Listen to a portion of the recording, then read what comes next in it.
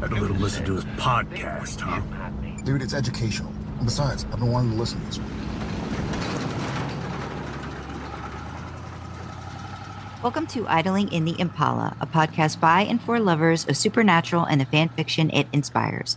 Before we begin, just want to remind you to like, subscribe, follow wherever you listen to us so you don't miss any episodes or bonus stuff that we do. I'm Sandra.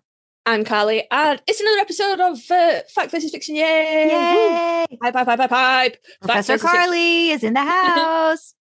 Sex education with Karlee. I won't quit my day job, guys. I won't quit my day job. So this is, it's probably going to be part one in a trilogy around a theme. It's not the first part we've recorded, so, you know, that's fun. We're so fucking professional, guys. But it is, after I'd recorded the second part, I was like, wait, this can't go out. There's like a whole other bunch of shit that needs to come first.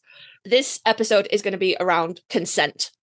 So before we begin, like, I do disclaimers before these anyway, guys, but before we begin, like, massive major disclaimer.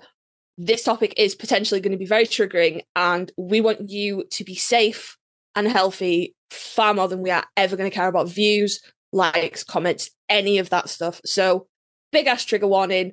We will be discussing rape and other non-consensual activities. And if you think that this is something you can't listen to, please just click off and we'll see you in the next one. Like, it's, you know, no hard feelings. We are not going to be upset if this, you know, doesn't get the views we expect it to get or anything like that. We want you safe far more than we care about that. So, but I couldn't release the other episode without going through this one first. So here we are. This is going to be kind of a general fact versus fiction on consent and the various ways that consent play appears in fact versus fiction.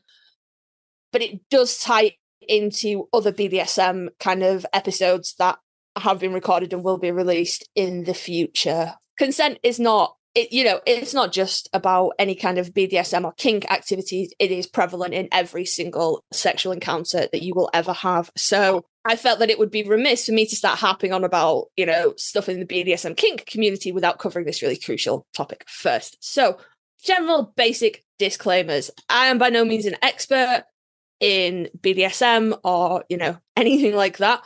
I'm just a model who knows some stuff. So do your research before you delve into the world of kink. Be safe, be sane, and for the love of God, make sure it's consensual. Disclaimer the second, I am not a sex expert, despite repeated attempts to pass the exams. They just won't let me, guys. I don't know why. I'm hilarious, and I know stuff, obviously.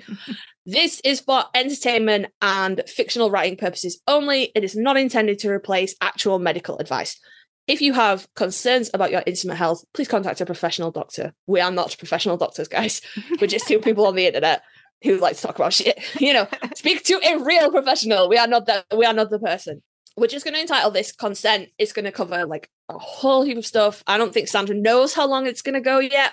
I have my thoughts, but we'll see. We'll see how it goes when we get Karlee there. has 5 pages of notes, so this could be a while. Are you proud of me, guys? Are you proud of me? I'm proud of me. I'm proud of you. So yeah, got lots of bullets, got lots of things to talk about. So this could be a while. This could take a bit. So settle in. Grab a drink if you need one. could take a minute. The first question, and I'm fully aware that I'm preaching to the choir here, because I think if you don't know stuff around this by, you know, like the basics around consent by now, what are you doing on my podcast? First of all, get out, go learn some stuff. I will say, I think this does just pose a lot of questions for people who may not have even considered it. I've seen a lot of fic out there that I think could be written with the assumption that you think you know, but you don't. So I think this is a good first question to start out with. Absolutely. Yeah. Oh, thank you. And I will say, for any of you out there who are readers of my work and who are now holding up flashing neon signs that say, "What about junkies, Karlee?" I'm aware. I know. I'm going to haul myself up on the cross later on the episode. I'm aware. All right. So, you know, put down the torches and pitchforks. We'll get to it. But the first sort of question, you know, fact versus fiction to address, I guess, is what is consent? So I Googled it. And I went to a few various dictionary websites and they were all like wordy. And the Google definition was the easiest. So this comes from the Oxford Dictionary. Noun, consent, noun. permission for something to happen or agreement to do something. For example, no change may be made without the consent of all the partners. Also, verb, give permission for something to happen. Example, he consented to a search by a detective. So it is your permission for something to happen. Okay? Either something outside of yourself or for something to happen to you. But that is, at the very base of it, that is what the dictionary defines consent as. And see, you think that's pretty cut and dried, isn't it? It makes sense, you know? But then you delve a little bit deeper and you're like, this is a tangle. Okay. So let's try and, untangle some things there. So it is literally impossible to discuss this solely in the realms of supernatural fanfiction because consent and the wave, plethora, epidemic, whatever you want to call it, of people not respecting other people's consent is enormous all around the world, not just in my country, not just in Sandra's country. So it is impossible to just really narrow this down to fiction and fanfic specifically. So we are going to be talking about fanfic tropes, but we're also going to be talking a lot about real life and what consent means and how, people can try and manipulate your consent and things like that. So again, if you thought the first trigger warning was you were like, none of this is cool, and you've got this far, and now I've said that, if you need to nope out, it's totally cool. Please protect yourself, protect your mental health far above anything else, because this is not going to be easy to talk about, certainly. So if we've established what consent is, there are types of consent. Now, maybe this is news to you, maybe this is not news to some of you. Some of these things we've touched on before in other FVFs. Some of them may be new. But types of consent. So verbal. This is the big one. This is the big neon sign thing. Absolutely nothing should proceed without verbal consent. Okay? Absolutely nothing. If the word no comes out of somebody's mouth, that should shut the whole thing down, irrespective of everything else. All right? Now, that might be it shuts it down for 5 minutes while you have a conversation, or that shuts it down entirely. That is, dependent on the situation that you are in. Verbal consent is freely given and enthusiastic. Now, I will get back to that a bit later on. But just in brief, if someone nags you or you nag somebody else until they just go, oh, fine, whatever, that is not consent. Okay? And we will come back to that. But it is freely given. It does not need to be coerced or manipulated out of someone, and it is enthusiastic. Fuck yes, and I suppose so. Are very different. They're both in agreement, but they're very different. It is informed. So this ties into a lot of things, but you can link this very easily to BDSM. Okay? Informed consent. That is that the person knows exactly what they are consenting to. You are not hiding anything from them. You are not misleading them in any way, or you are not being misled in any way. The person who is consenting knows exactly what is going to happen, and they are consenting to that. And specific. Now, these all come under verbal. We're not like, these are not all the types of consent. This all just comes under verbal. Specific. Again, we will come back to this later on, but consenting to a specific sexual act does not mean that the person consents to all sexual acts. And like I said, we will discuss that. But, if you consent to have vaginal penetrative sex with a partner and they try to stick it up your ass, that is not okay. You did not consent to that. Unless they ask you and you're like, yeah, fine, go for it. Use lube. Remember, we've talked about this, guys. But if they don't, if nothing is said and then just whoop, there it is, that is not okay. You did not consent to that. All right. So, I'm hoping, it is my hope as we get through this, that there will not be that many people that go, oh, fuck, I didn't realize that. But there might be. So, be aware. You would think it would be an easier topic than it actually is when you get into it. Yeah. But all those things, verbal consent. The second type of consent is physical consent. So again, this is kind of a trope. One thing, but your body can be telling somebody the total opposite too. Yeah. You know? And this is kind of a trope. You know, your mouth says no, but your body says yes. Blech. Ick. So you got to bear in mind facial expressions, body language. Is someone flinching away from your touch? And this is not just when you are propositioning somebody or being propositioned. This is ongoing as well. You know, if I say yes to something, but then when it happens, I'm like, oh no, don't do that. You do not carry on that act because I have made it clear that I'm not okay. You know, my consent has been withdrawn. So you need to pause. You need to check in. Maybe you need to stop that. Maybe we have a conversation about it, whatever it is. But physical consent is just as important as verbal consent. You know, just because somebody says yes does not mean that they see it's difficult because if somebody says yes, but we'll get into that. We will get into that. But physical consent as well. Don't just take somebody's word at face value. And also bringing this back to, we discussed this real early on in like the first FVF when I was like, please be careful before putting stuff up your ass or anybody else's ass. Pay attention to body language. Somebody might not be enjoying that. This ties into that as well. And the third kind of consent is continued consent, which is more where the physical thing comes into it. It's ongoing, okay? It can be consent can be withdrawn at any point. You can be balls deep in somebody and they can withdraw their consent and you need to stop. Or, you know, somebody can be balls deep in you and you can withdraw your consent and that person should stop, okay? It is not a one and done situation. It's ongoing. So you should be checking in, especially if it is a new partner. See, like me and my husband have been together almost 12 years now. He doesn't need to check in with every single move that he makes. We know each other well. But a new partner, you should be checking in. If you're trying something new, you should be checking in. If you're in a scene, you know, be that formal or informal, if you're, you know, really new to the kink scene or you're a seasoned pro, you should be checking in. Traffic light systems exist for a reason. Continuous checking, because things can change very quickly, especially in a heightened situation like, you know, a more structured BDSM scene.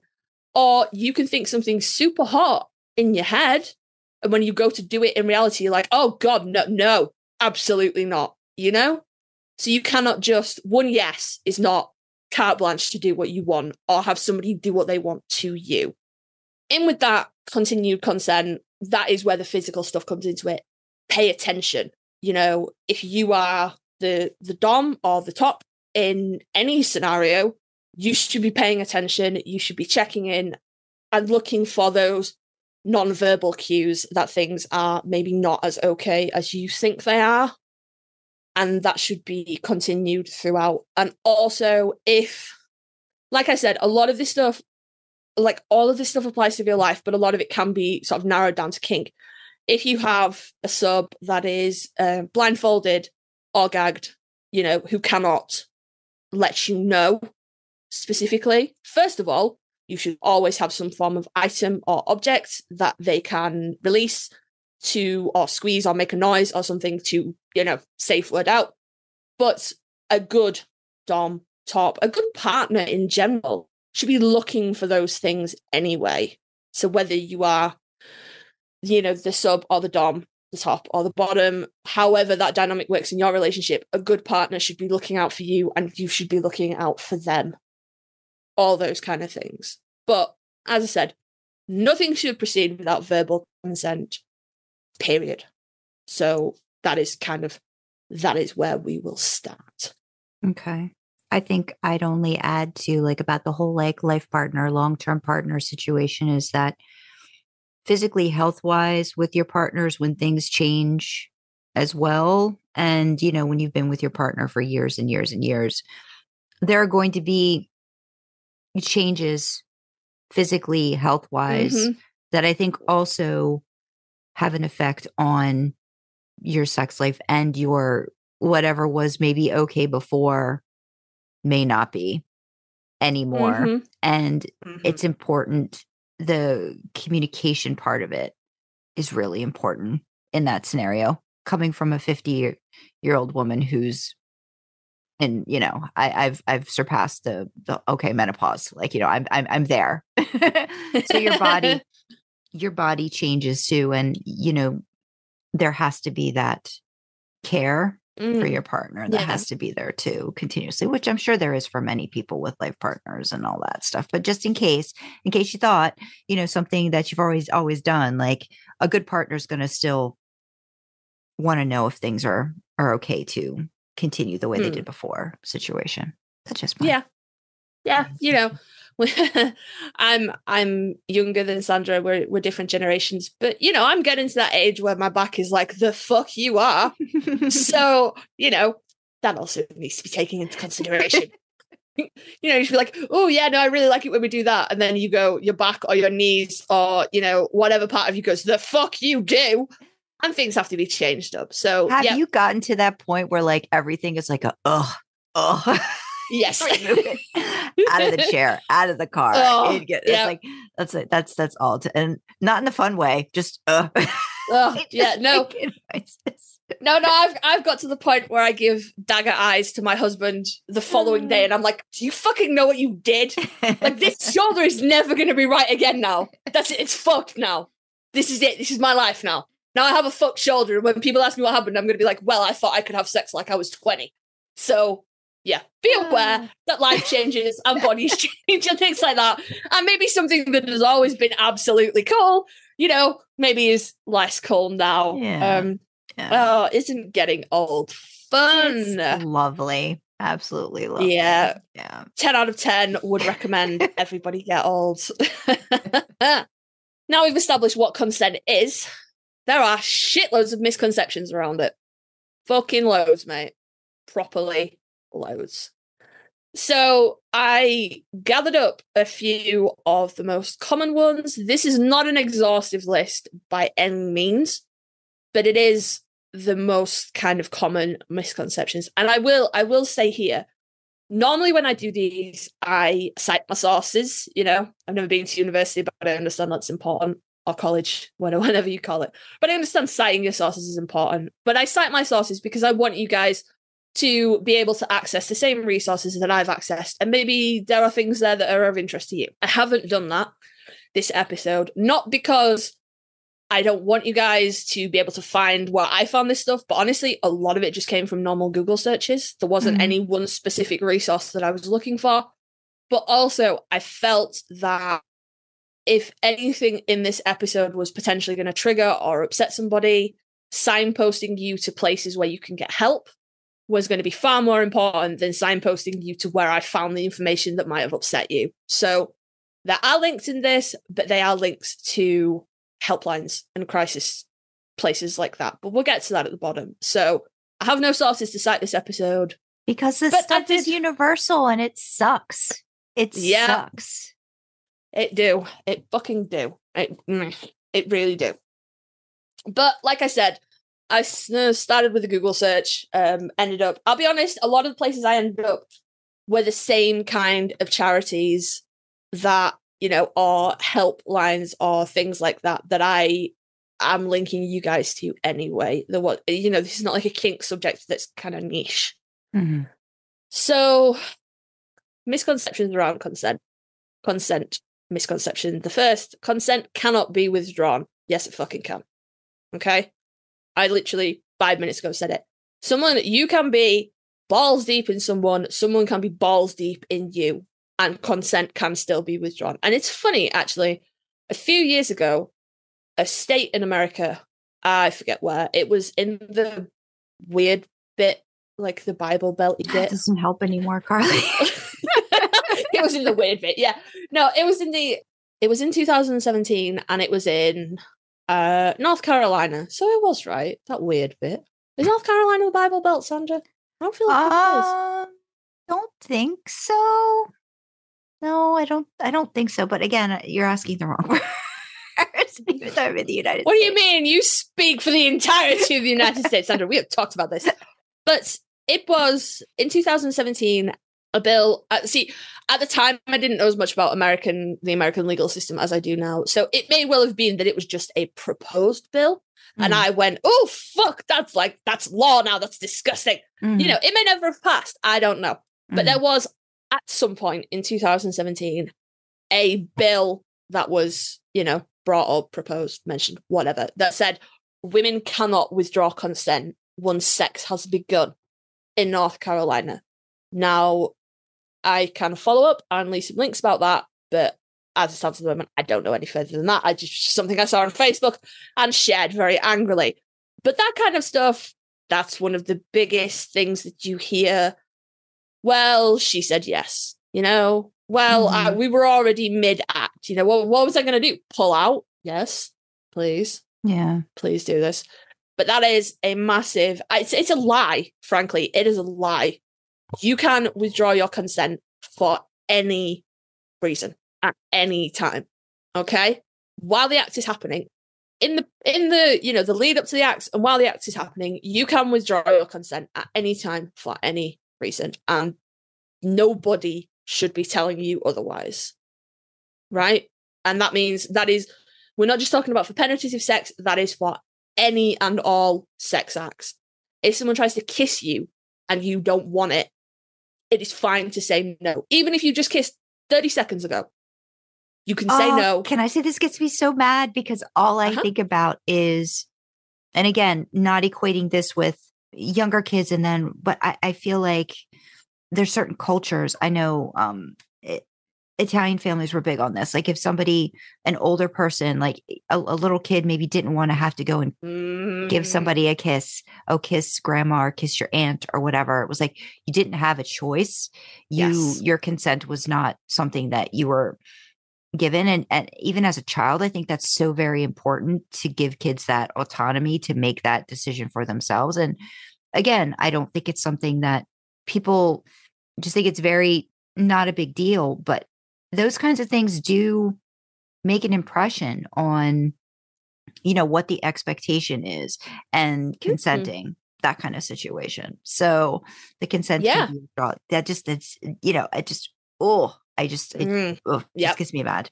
Sorry. Yeah. Because what are you teaching children then? That their no is not respected. Right. It's not heard. It doesn't matter. Yeah. What they want to do with their body. Yeah. They will be made to do. And then, you don't need to be a psychologist to speculate on the effect that is going to have as that child grows up. And I think because it becomes people-pleasing behavior to an extent. Yeah. Of course. Yeah. And if you've, this is already kind of dark, but I'm just going to make it just a teensy bit darker. A baby that nobody attends to when it cries will stop crying because it knows that nobody's going to come. Yeah. A child that is taught that their no is ignored will just stop saying no. It doesn't mean that they don't want things to happen to them. They just know that nobody's going to listen. Yeah. And we can only imagine how that manifests as, that child goes through puberty, becomes sexually active, blah, blah, blah, blah, blah. Yeah. So, and, for all the older generations, are looking down on like my generation and the people younger than me and how we're choosing to raise our children. The fact that, a lot of millennials have the same kind of trauma, maybe, but those same kind of reactions around being forced to kiss relatives. And we are raising our children to be like, it's your body. You say no. And we're telling those older family members, if they don't want to give you a kiss, they don't have to. If they don't want to give you a hug, they don't have to. Give them a high five. Give them a fist bump. They're little people. Respect their body space. Yeah. I think that's great. And you see it, like schools are doing it as well. Not that, I think that might be more of an American thing because schools in the UK have always been very hands off. You didn't go and hug your teacher really.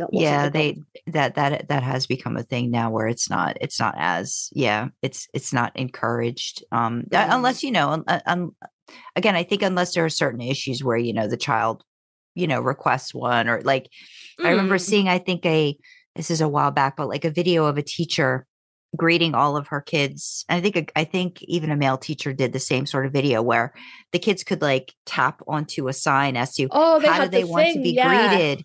And some wanted a hug, some wanted a high five, some wanted a fist bump, some just want to do like a little dance, like a little shimmy shake or whatever. And that was like, it was respected. And I thought that was so great. Like, but even if a child did want a hug, like, it was understood that, it was in this safe space of greeting and they were allowed to get one sort of a situation. So I love seeing that. I love it. I love seeing that for little kids too. Yeah. And I think as well, that's such a great example of consent because the children are given the choice every day. Mm-hmm. So, if someone came in and wanted a hug yesterday, it's not automatically assumed that they still want that hug today. They might want a high five today. And that is, I love that so much. I love it. Like I said, we're British. We're not particularly touchy-feely at the best of times. That's all Italians are. Like, it's like, come on, give me the two-cheek kiss and give me a hug and, that kind of stuff. So, I mean, again, it doesn't come from a nefarious place, but unfortunately there are people that can use that as an in to do other things they shouldn't. And that's unfortunate in a lot of, I'm sure, cultures and stuff too, and across the board. So yeah. And I think, while I am a massive champion of holding on to cultural heritage and passing it down, you have to take a step back sometimes and think, what is the bigger message that is being sent here? Mm-hmm. And I don't want to make this a sexist thing. Seeing small female children be forced to kiss and cuddle, much older male family members, especially when the child very clearly does not want to, makes me very, very uncomfortable. Yeah.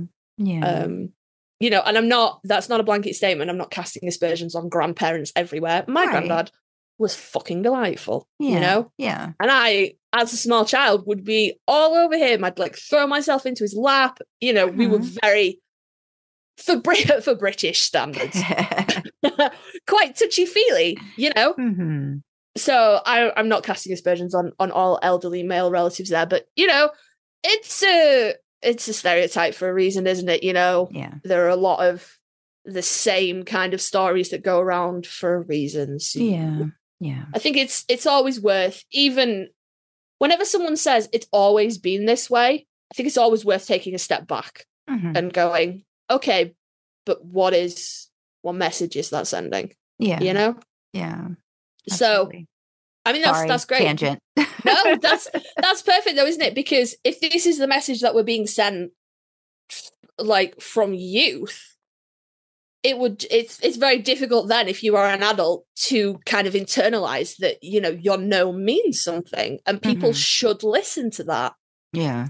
And I mean, if you refused a medical procedure, for example, your doctor wouldn't go, come on, I've prepped everything up now. Oh, it's all fucking ready. Come on.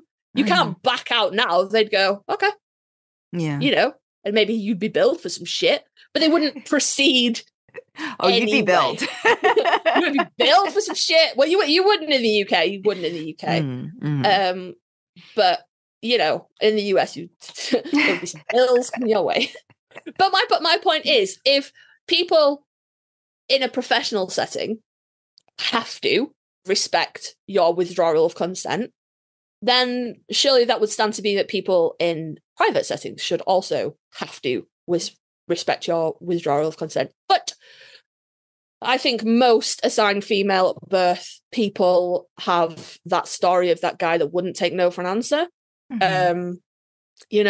or who carried on after you said no. And we are inclusive. It is not talked about enough, and it is a point further on down this list. It happens to assign male people as well. Yeah. So, while statistically it happens to more assigned female people than assigned male people, that is not to say that it never happens to assigned male people. So that is an utter, that is a lie about consent. It's not even a misconception. There's not a grey area. That is a straight up fucking lie. Yeah. Misconception the second. Even if you were pressured into saying yes, you still gave your consent. Now, There is a whole ass, I have a whole, like, it's a beefy fucking bullet point list about this. All right. So I'll just touch on it briefly here because I'm going to get, into the nitty gritty of that. We discussed it a little bit earlier on that, oh, come on, you wanna, oh, come on, just go with it. Please, please, please, please, please, please, please, please, please, please, please, please, please. And eventually you go, oh, whatever, fine, okay, fine. That is not consent. Okay. Now, how you choose to view that in your own mind is up to you. You do, if you're, and the reason I say this is because I did not realize what this has happened to me multiple times by an ex-partner, and I did not realize it for what it was until a long time after. So technically, it is a form of rape, sexual assault, technically. But I do not consider myself a victim of rape because that is not how my mind processes that. Because, if Sandra came to me and said, this has happened to me, I'd be like, oh my God, that's rape. You should do something about that. But in my mind, it's not. Okay. And, coincidentally, this is something that is talked about in Junkies. So I'm hauling myself up on that cross. I went through this in Junkies. Okay. I'm aware that my mental assessment of the situation is probably not accurate. But I'm not here to say to you, if you hear that, or later on down the episode, I detail some things and you go, oh my God, that happened to me. You don't have to classify yourself as a victim of rape if that is not how you truly feel. But if I tell you these things and you go, oh my God, holy shit, I was raped, that's also fine. Okay? How you feel about this situation is how you feel about this situation. And I am not here to hand out labels. But being pressured is not consent. Whether it is nagging, whether it is someone being nasty and unpleasant, there's a whole, I got a whole list we'll go through. But again, if that consent is not freely given and enthusiastic, it is not consent. Right. Okay. Number 3, these are not numbered. I'm just going through them in order, but whatever. And this I hear a lot. You will hear it a lot as well. Being aroused counts as consent. Being wet or being erect counts as consent. Well, you wanted it. They wanted it. They were hard. They wanted it. She got wet. She wanted it. No. Your brain and your body, obviously they're very, they're quite tight-knit. They're pretty close, guys. But your body, it does a lot of things automatically, okay? And those things do not necessarily link up with what you want. So I have an anxiety disorder. My primal brain views making a phone call as being chased by a saber-toothed tiger, okay? And it does all the things that it would do to help me if I was being chased by a saber-toothed tiger, but I'm not. I'm sitting in my house on the sofa having a fucking panic attack because I have to phone the fucking doctors, okay? They're not connected. Logically, I'm like, I'm phoning the doctors. Why am I shaking and sweating and hyperventilating? This is ridiculous, okay? The thing about your reproductive parts, your genitals, is they are designed to respond to stimuli, okay?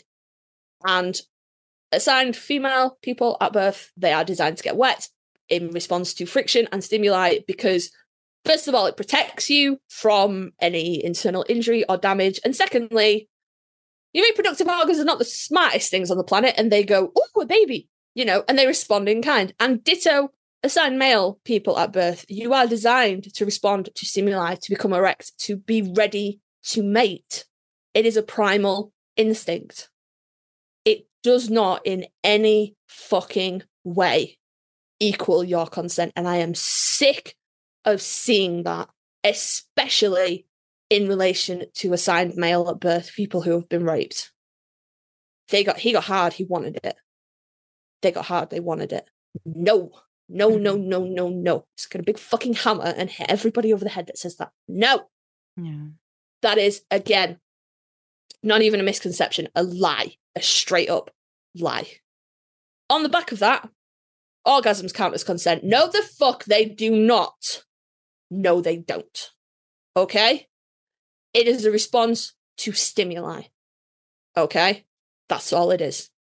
And I know that this is a source of, embarrassment and shame among people who have been sexually assaulted, who have been raped, that they think they must have wanted it in subconsciously or something because they had an orgasm.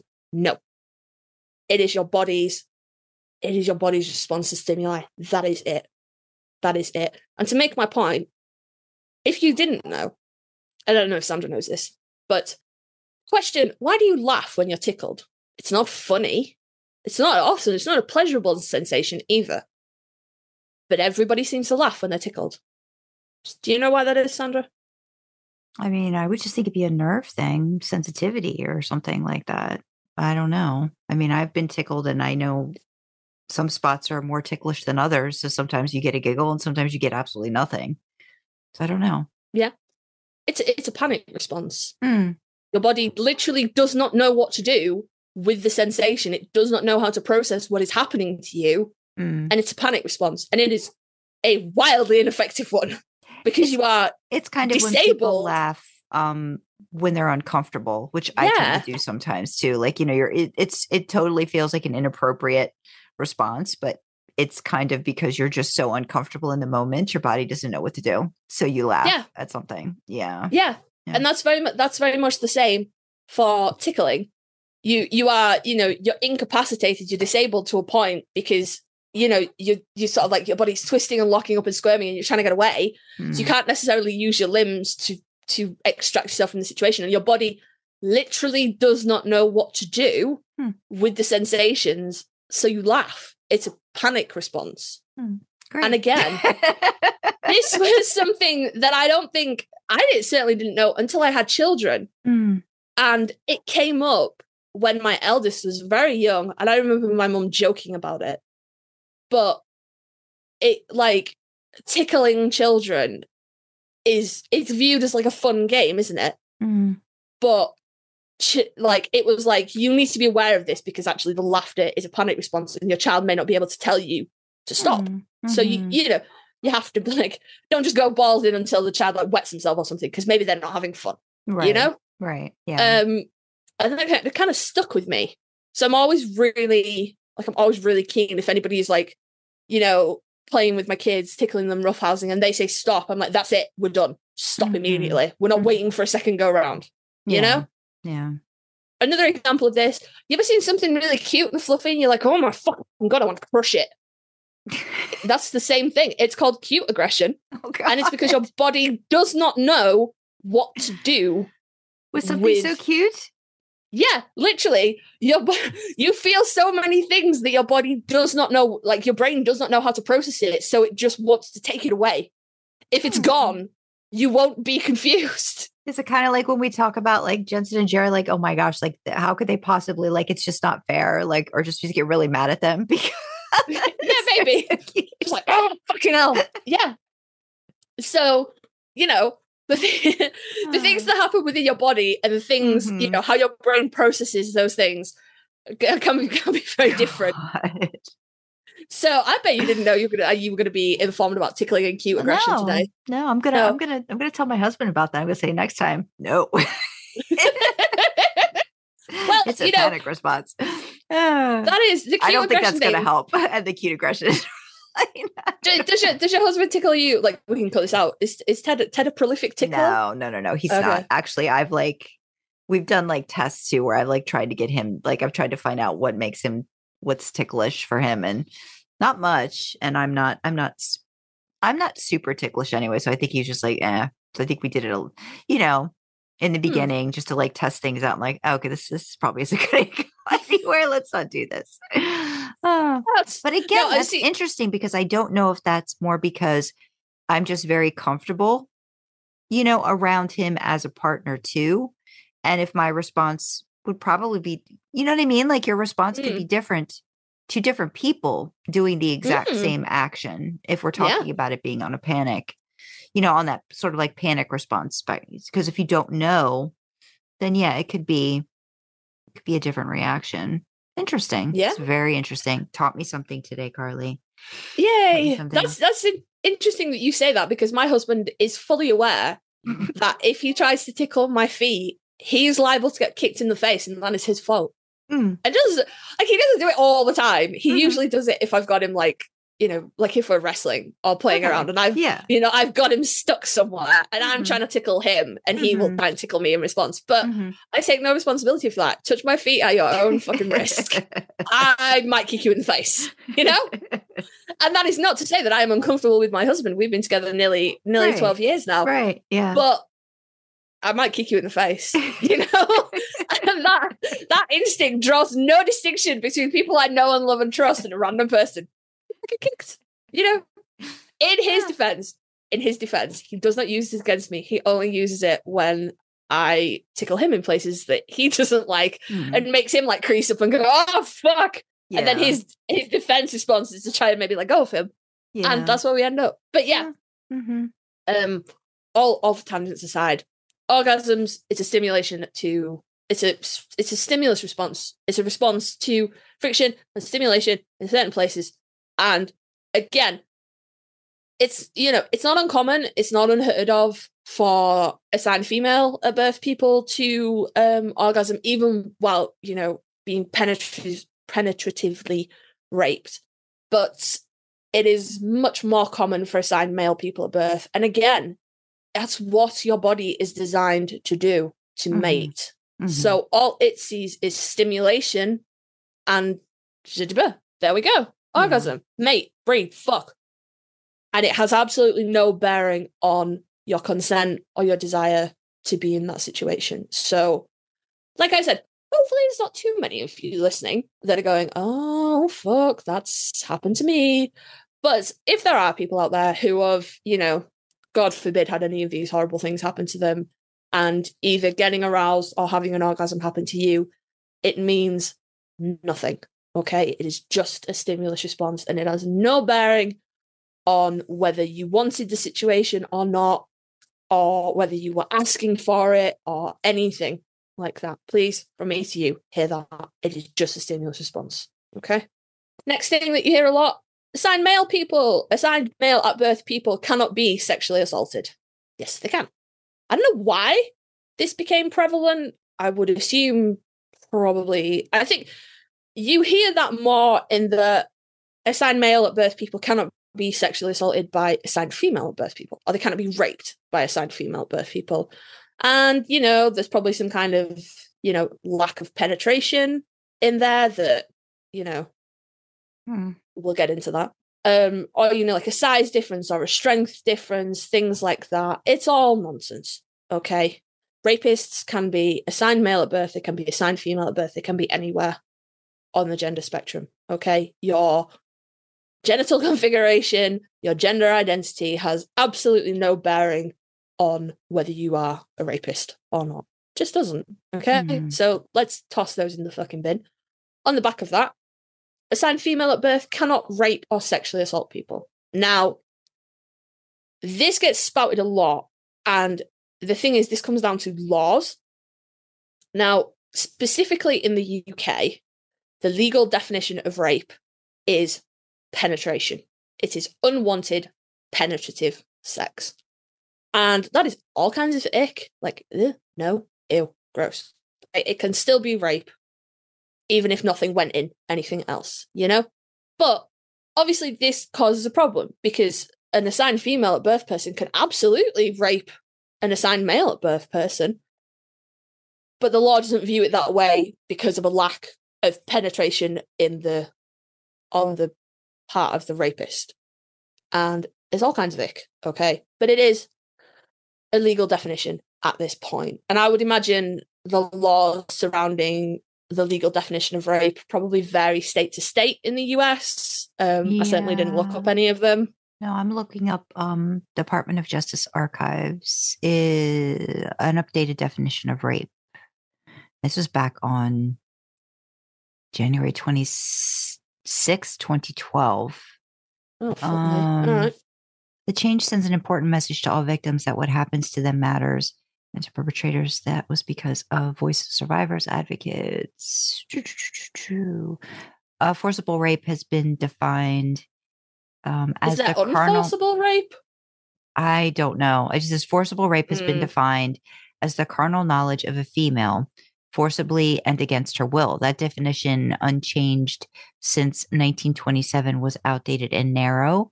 It only included forcible male penile penetration of a female vagina. The new definition is the penetration, no matter how slight, of the vagina or anus with any body part or object, or oral penetration by a sex organ of another person without the consent of the victim. For the first time ever, the new definition includes any gender of victim and perpetrator, not just women being raped by men. It also recognizes that rape with an object can be as traumatic as penile/vaginal rape. Okay, this definition also includes instances in which the victim is unable to give consent because of temporary or permanent mental or physical incapacity. There's a whole thing. On it. Yeah. Okay. That's actually really, really inclusive. I wasn't expecting that. Yeah. I should probably go and look up our legal definitions then, because that was just something I might add this. I might add the link just down the bottom of the doc too, just to have it. You know what? Put it in there now. Sandra will add that Department of Justice thing, and I will go and hunt down the UK legal definition of rape as well. But as to my understanding, it is still currently penetration only. Whether that is just penile penetration, I don't know. I'll go and put some links in the description, guys. But the point is that assigned male at birth people can't be sexually assaulted or raped, and assigned female at birth people cannot rape or sexually assault people is wrong. Okay? Now, you can get into the nitty-gritty of what, as we just discussed, the legal definition of rape, what defines rape, what is the difference between sexual assault and rape. But I'm not gonna, frankly, because if consent is withdrawn for anything and the person proceeds regardless, that is rape in my eyes. Okay? Now, I know sexual assault is a legal thing, but if I say no and someone keeps going regardless, that is an act of rape against my person. And if you feel differently, please reach out. I would love to have a discussion about this. I am speaking from my personal perspective. Okay? Next misconception. Assigned female at birth people cannot be raped/sexually assaulted by another assigned female at birth person. And again, this is all tied into the laws around, what is the legal definition of rape, penetrative sex, blah, blah, blah, blah, blah. Equally nonsense, okay? Yeah, there are many different ways to be penetrated besides just with a dick, for a start off. And secondly, rape, in my mind, has less to do with the specific act that is being committed and more in the fact that you have said no and someone is continuing regardless. Mm-hmm. So, again, I'm not here to hand out labels. If any of this stuff resonates with you and makes you feel any kind of way, that's fine, okay? I'm not here to hand out "you are a victim of rape" label to everybody who might resonate with any of these things. But it's just, this is my personal perspective. You are allowed to feel however you want to feel about this. As I said, quite a lot of this list has happened to me, and I still don't consider myself a victim of rape. So, tied into... God, there's a lot of things tied into the fucking law, isn't there? Jesus Christ. Guys, please. You only need consent when it comes to penetrative sex. No, you don't. You need consent when it comes to any sexual act. I mean, ideally, you need consent when you do anything to a body that is not yours for any fucking purpose, because it's not yours, Yeah. But not to say that this is a sex podcast, but, I'm not here to argue grievous bodily harm or an assault charge. That's a whole different thing. It's different. We are looking at sexual consent in this place. So you need consent to do anything sexually with another person, even if it's just a kiss. Okay? Even if it's just a kiss, right? So that's bullshit. Again, that's lies. This is kind of an outdated one, but unfortunately it still exists. If you are married or in a relationship, consent is assumed or no longer needs to be sought. No. Every time, guys. Every time. Now, I would assume if you're in a relationship or you're married or, whatever, you probably have a, kind of signal, maybe you send a text message, maybe it's a cheeky wink, whatever it is.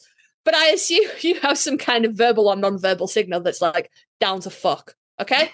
But you still cannot just assume that because you are down to fuck, your partner is also on board, okay? Me and my husband, I'll be straight with you guys, I'm autistic. We text each other. We'll text each other and be like, do you want to bang today? But also we have children, so we cannot just spontaneously start fucking on the sofa. I have kids. Things have to be scheduled around the children's sleep. So you have to, you have to check in with these things kind of early. But there's been many times when my husband has been like, do you want to bang? And I've been like, I would rather stick pins in my eyes. I still love you, but not today. And he never assumes, Yeah. And I mean, sometimes you're having a cuddle in bed and things occur, but he also waits for consent. He doesn't just like, not to be too graphic, but just like grabbing at places and just assume that this is go time. Mm-hmm. He will wait until I'm like, yeah, okay, we could do this. Because sometimes things happen and I'm like, I love you so much, but I would rather stick pins in my eyes right now. Please get your dick away from me. It's just everybody's body's different. Everything that's going on within a person is different at any given time. It's like the stars have to align for these kinds of things to occur. And it doesn't matter if you have kids or not. Yeah. As you get older, it becomes less of a priority. Yeah. For fucking sure. For fucking sure. I promise you, if there's anyone out there in your 20s that are listening and you're like, I will always want to fuck. You won't. It's statistically very unlikely. But I think Life that's happens. important too, that, and I think the more the more I'm learning about, sexuality and like the spectrum that people can fall on, that, there's a lot of people that it's never been a priority, and it's okay that it's not a priority. And it's good to have a partner that is agreeable and understanding and knows how your body, brain wants to work together and sometimes not. And, being okay with that. I think it's so very important. And unfortunately, I know it's just not a thing in a lot of marriages. Like there's still, even today, the expectation, and probably mainly the wife, that if the husband's ready, it doesn't really matter. I think that's a big misconception that a lot of people have to deal with in their daily lives. Yeah. Yeah. And I mean, I'm just looking it up now, but marital rape was not recognized as a crime until quite recently in the UK. 1991 that it was criminalized in the UK. Before 1991, a wife could not bring a charge of rape against her husband because you're married. Consent is assumed. Yeah. Reforms of marital rape laws began in the United States in the mid-1970s. By the 1990s, most states differentiated the way marital rape and non-marital rape were treated. As we get further into, the 2000s, marriage is not, a lot less people are getting married. So where does that leave you from a legal standpoint? If you bring a case of rape against a longtime partner, does that, is that treated the same in the courts? Is it treated as a common law marriage? Right. What is the legal definition around that? So it's it's a difficult one, but well, it's not a difficult one. It's one that the law needs to fucking get its shit together with. Like rape is rape, whether you are married or not married or whatever. Rape is rape. I think it becomes a matter of treating your partner equal, and that's where some people view marriage even today. Where the wife is under the husband, not partner. And that's a big difference, I think. Absolutely. So this is, apart from consent cannot be withdrawn, this is probably the loudest thing that you will hear around consent. And that is anything around what a person is wearing or that they were asking for it. So they were acting a certain way. They were drunk. They were high. They were wearing revealing clothes. Anything that puts the burden on the victim. Okay? I actually shared it around this summer. It doesn't matter what a person is wearing. They're not asking for it. You think like a rapist. It's that simple. Okay? There is no such thing as asking for it. That is not. Get your fucking shit in line, you know? And again, guys, get your bros in line, get your shit together, okay? You know, that kind of culture is something that, as loud as assigned female at birth people scream, we can't change that. If you consider yourself one of the good guys, you know, you never raped anybody, you would never rape anybody, but you laugh when your buddy makes a joke about what the girl across the bar is wearing, you are perpetuating rape culture. Get your fucking bros in line, okay? That is the only way that this will change. If you consider yourself to be a not all guys or a good guy, get your buddies in line. It's that simple. So that is a straight up fucking lie. That's not even a misconception. Nobody is asking to be raped, guys. Nobody, okay? I don't care what clothes they're wearing. I don't care how they're acting. I don't care if they're drunk, if they're high. Nobody is asking to be raped, okay? That is bullshit. Right, yeah. Get down off my little fucking soapbox now. I'm not. I'm going to get back on it in like 5 minutes. And the last misconception around consent is consent around underage people. And this is difficult, okay? Because obviously there are laws in place and there is age of consent everywhere. And then I think it's really interesting that like the age of consent across the US is 18, which I think is a bit high, but you do you guys. Well, we're going to come in and start hammering your legal system. I think every state's a little bit different. Yeah. I know that a lot of states have like Romeo and Juliet laws as well, you know, where if someone's just over the age of consent and someone's just under the age of consent, we're not going to, you know, nobody's going to jail, you know. It's a kind of a murky ground, that one. But the laws are there primarily to protect children from predatory adults, you know, people significantly older than them. They are not there to stop teenagers, you know, exploring their sexuality and themselves. So the age of consent in the UK is 16. Okay. Now, I would argue that a 15-year-old and a 17-year-old don't have that much in common, really. You know, even though it's only 2 years, there's vastly different life stages, especially when you consider our education system and things like that. But, you know, there's a little bit of like, I don't want to say wiggle room, but, you know, mitigating circumstances, maybe. It's taken into account. If 2 14 or 15-year-olds are messing about, that's not rape. They're both underage. That's not, you know, just because they're both underage, they can still consent. And it's those laws around the age of consent are for protection more than they are to, you know, govern bodies, as it were. At least you would hope it would be that way. But unfortunately, those kind of age of consent laws seem to be being weaponized more and more now as well. So, yeah. But, you know, there's a lot of misconceptions around those age of consent laws. And I would advise you to, you know, if you are around the age of consent, first of all, you are not old enough to be on this podcast. Get out. No, I'm kidding. I'm kidding. You can say, sit down.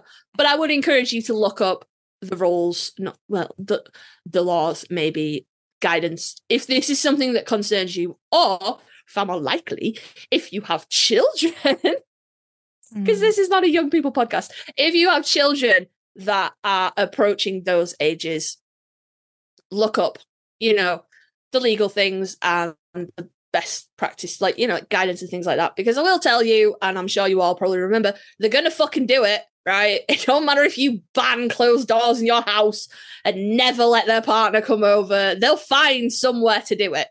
So you might as well just be informed and be the cool parent. And I know you don't want to be the cool parent, because I don't want to be the cool parent. My preteen is turning 12 and my stomach fucking turns every time I think of that.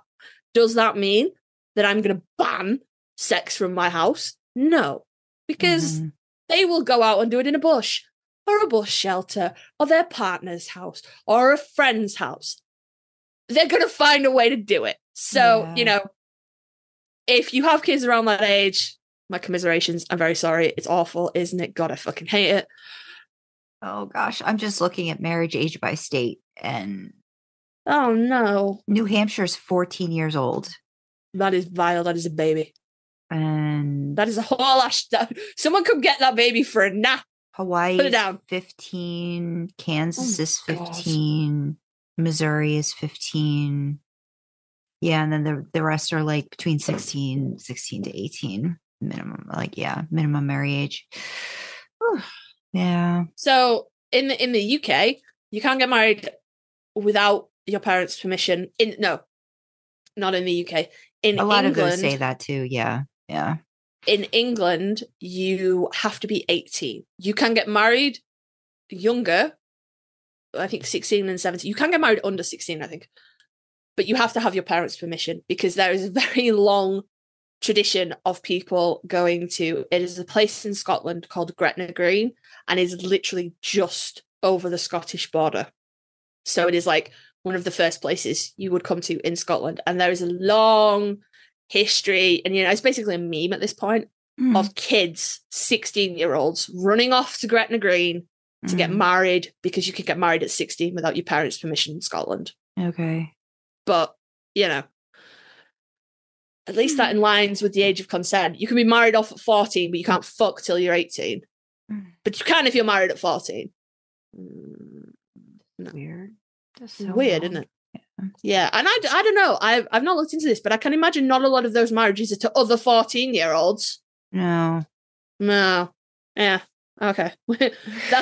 that's a whole other fucking tangent for a whole other episode. Yeah. But yeah.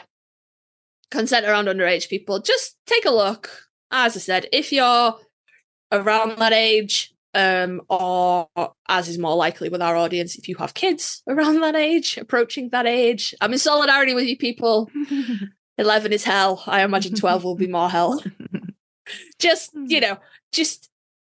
education is key. Information is key. Just, if you're not sure, Google it, and from one reluctantly cool parent to all the, they're going to do it anyway. You're not achieving anything by not allowing it in your house, okay? Just tell them to put on some fucking Barry Manilow really loud and maybe go on date night, okay? Because they're going to do it anyway.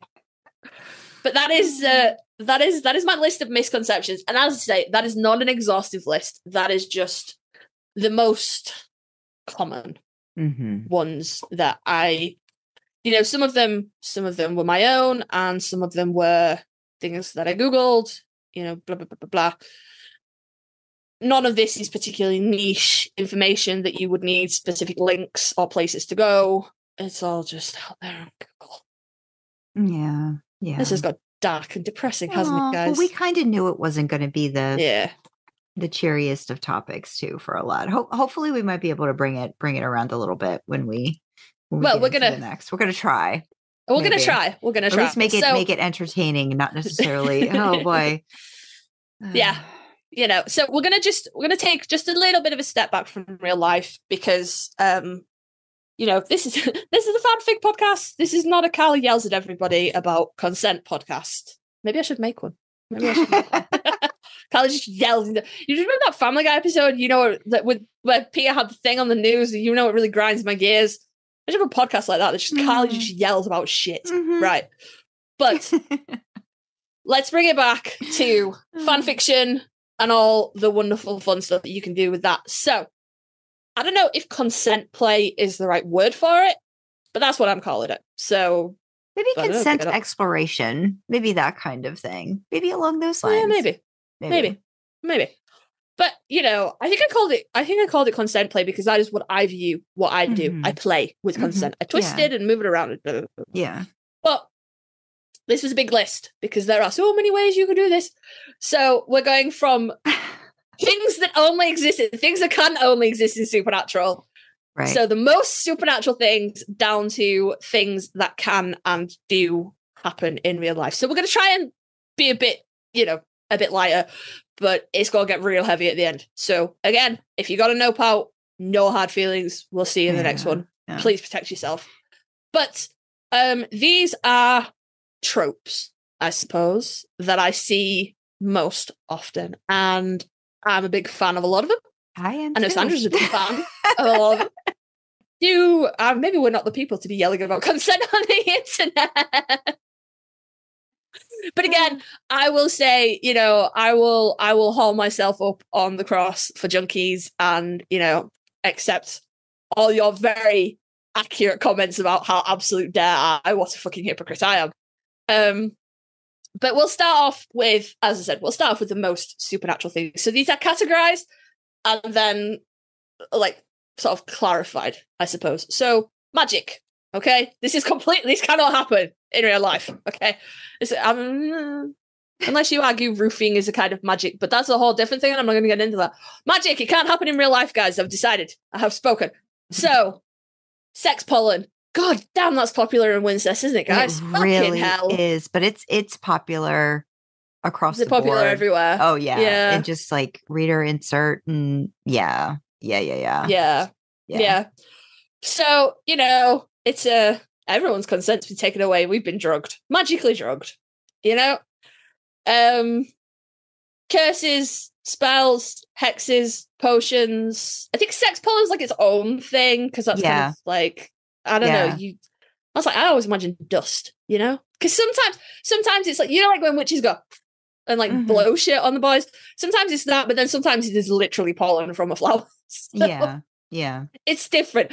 Curses, spells, hexes, and potions implies intent, whereas sex pollen could just be an innocent flower that causes fucking. I'm sure they exist. It's irrelevant. All those kind of, curse to have sex within 24 hours with your true love. Curse to have sex within a period of time is quite common. That. Sandra's sitting there going, that was me. Yeah. Fuck. Yeah. Yeah. Spells. Oh, somebody accidentally picked up the wrong thing in a witch's house, or somebody. Oh my gosh, there's one. Oh, it was there's so many. There's so many good ones. I didn't say that, but there's so many. Sandra loves this one. Sandra loves this trope. This is probably one of my favorite, if you're talking about consent play, I think the magic aspect of it, I really do like. Do you think that's because it's so far from real life that it feels safer? Yeah, absolutely. Yeah? Because it's not, I've always said, horror movies don't, it's not necessarily, I kind of squick about certain things, about limbs getting cut off and blood everywhere and all that stuff. But a lot of times the horror stuff that freaks me out the most are more like the thriller stuff when it comes to people going absolutely batshit crazy and the things that they will do. So I think Supernatural has this wonderful world where you get to explore. And I think you mentioned it later on, at a point, it's a safe place to play with those things, to know that there's not really a chance any of this is going to happen in real life, unless we are magically transported to an alternate universe, which again requires magic. So I don't think it's going to happen. Yeah. Absolutely. Yeah. But, curses, spells, hexes. Whoops, somebody picked up a cursed object, witch cast a spell on you, put a hex bag in your pocket. Potions seem to be less prevalent in the supernatural universe. But, it happens. I just feel like curses, spells, sex pollen, fuck or die. That's a thing I've seen a lot. Yeah. That was my final point. Fuck or die. Yeah. However it happens, you have to fuck your true love, your heart's desire, anybody. There's quite a lot of Wincest ones around being unable to orgasm on your own. So you need to have your brother help you out, that kind of thing. I've read quite a few of those. And the great thing about fuck or die, and obviously all of these, sex pollen curses, they can all cause fuck or die situations, is that non-consent, like nobody is having a good time. They just don't want anybody to die. I shared that fic with you, didn't I? We did it for that one. Yeah, that one with the brothers. Yeah. That was a fuck or die, where they were just like, all right, whatever, or it could be like unrequited love, one-sided love. Everybody could be into it, and this could be like the first time, like it's a whole spectrum of stuff that you can do. There's almost like this layer of consent in, like, there's layers of consent in there that people aren't aware of in some weird way, that it becomes, again, consent play, for the people involved in it, one way or another. Yeah. So the next trope is we're starting to move into the real world a little bit, but not quite yet. So demonic possession. Demon blood addicted. I don't know anything about that, lads. Yeah. All right. Yeah, no, hi. It's me. I'm the problem. It's me. Soulless Sam counts as I don't say counts as being under the influence, because it's not Sam, is it? It's Robo Sam. He I'm sure he does know right from wrong, but there's an element of, there's an element. That's so complicated. Why does he have to be so complicated? Because he looks damn fucking sexy doing it. That's why. I always said I was going to write a soulless fic, and then you see what happened was Demon Dean charged into my brain and was like, "The fuck you are." Yeah. So here we go. But all those kind of being possessed, being addicted to demon blood, being soulless, none of those things can happen in real life, but mind altering substances can. So, and Dreamer, bless her fucking heart, Dreamer. She knows I'm mad about this. It's fine. She made an argument that Dean is constantly half lit. How solid grounds are we on for his consent to anything? Because he's perpetually a little bit drunk. It's not an argument I'm going to get into, but it's worth considering. So, mind-altering substances in general. I suppose maybe roofing would come under that. But I'm thinking more like mind-altering substances that you have chosen to imbibe in. So alcohol, drugs. Alcohol. Are there any other mind-altering substances apart from alcohol and drugs? Endorphins, maybe. Endorphins, because if your brain getting in on it, and changing up what's going on chemistry wise and stuff. So if, like, for example, bringing this back to a BDSM thing, if you're midway through a scene and you're deep in subspace or whatever, and you're absolutely flying high on endorphins, you may think or want to do more than you can handle, and that's a mind altering substance, I think. So. And in that situation, a good dom would be able to keep the rules in place and keep the scene proceeding, no matter how much the sub or the bottom or whatever is begging for you to, I don't know, slit their throat, bathe in their blood. Shut up. A good dom will have a handle on the situation and not let things go too far. But the kind of like endorphins, adrenaline, the kind of stuff that you can get from, BDSM kink scenes. And I imagine you can get it from other places. Like, I don't know. What if you just climbed a mountain and you're like, holy shit, this is amazing. Let's fuck. Yeah. Yeah. Yeah. No, I definitely see. Yeah. I mean, just in general, endorphins or going to a convention. Holy shit, I just saw Jen's knuckles. Let's fuck. Maybe it's not the greatest idea. You're in a crowded convention hall. There's loads of people everywhere. Don't fuck there. That's a terrible idea. But yeah, mind-altering substances, both supernatural and benign, is another kind of consent play, and that does open a whole. I think that is. I mean, if nobody looks at junkies for like 5 seconds, that is one of my favorite places to play, because there's so many layers to how someone can consent, and what is the true meaning of consent, and there's a lot of sand in that sand pit to play with. So that is a personal favorite of mine. State of mind.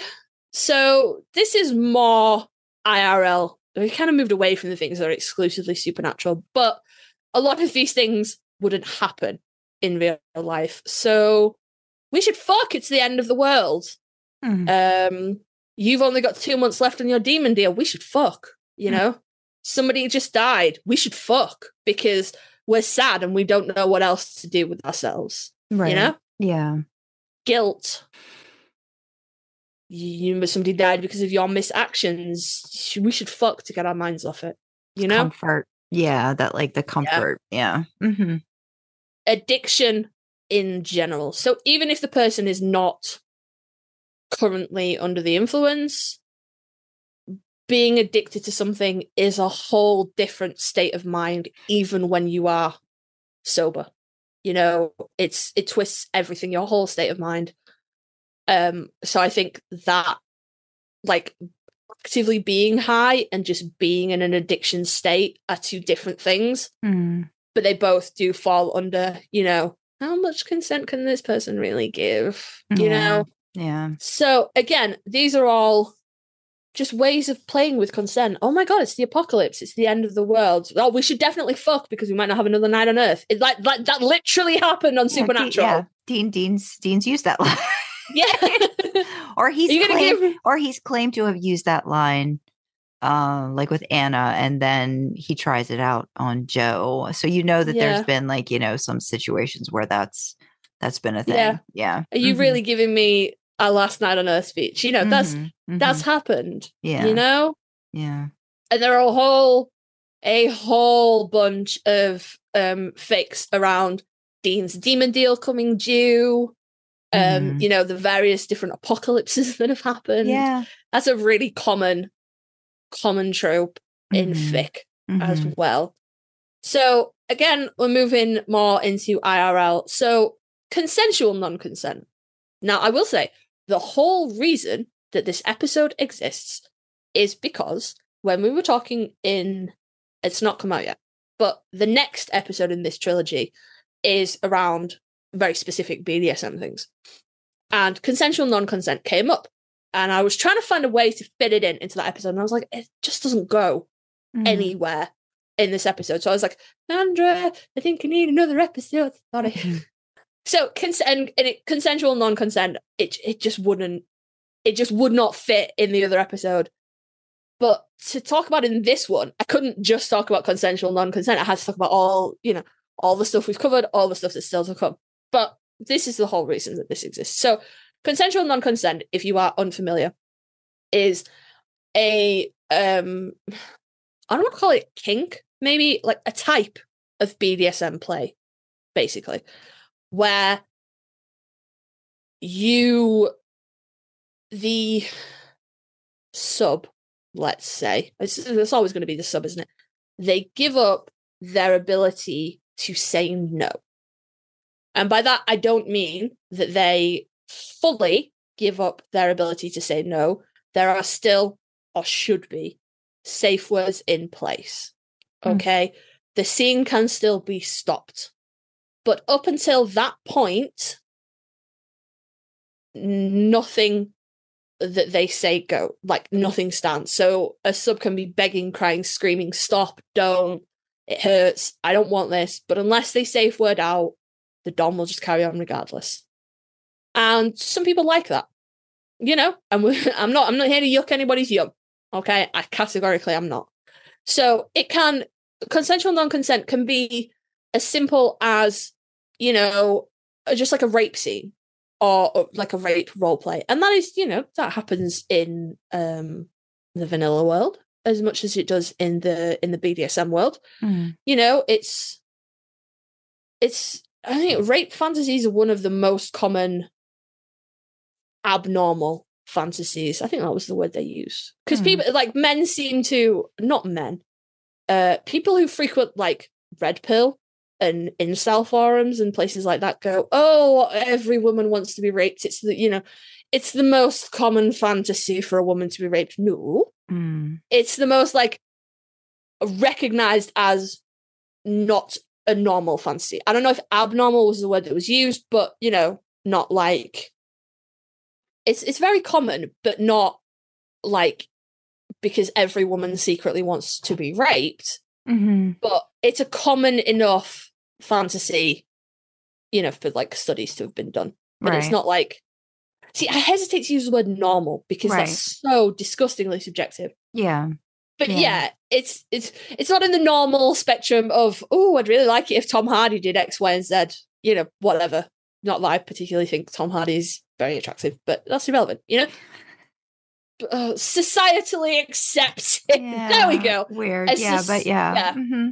It's the most common, not societally accepted fantasy of women assigned female people at birth. So, it's there for a reason, but that is consensual non-consent. Domestic servitude is also a type of consensual non-consent, and that can be, there doesn't have to be a sexual element to that.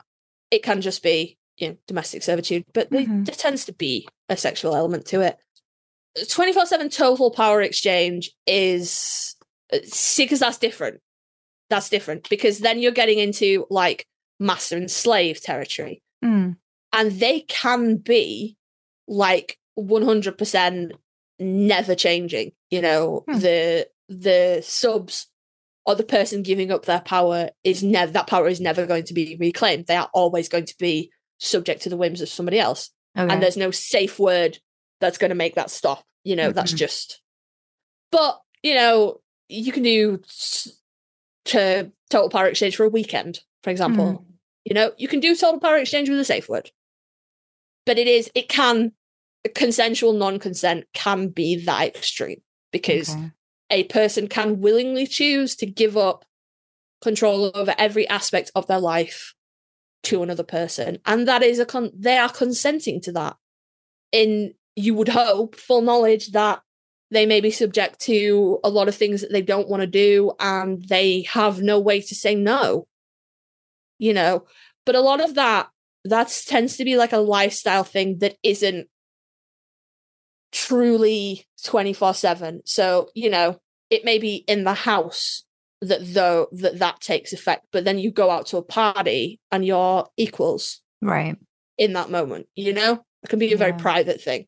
Yeah. So, but I'm just kind of trying to get you to like, it's a spectrum. There's a whole heap of shit that can fall under consensual non-consent. And it is probably the most common form of consent play that you see.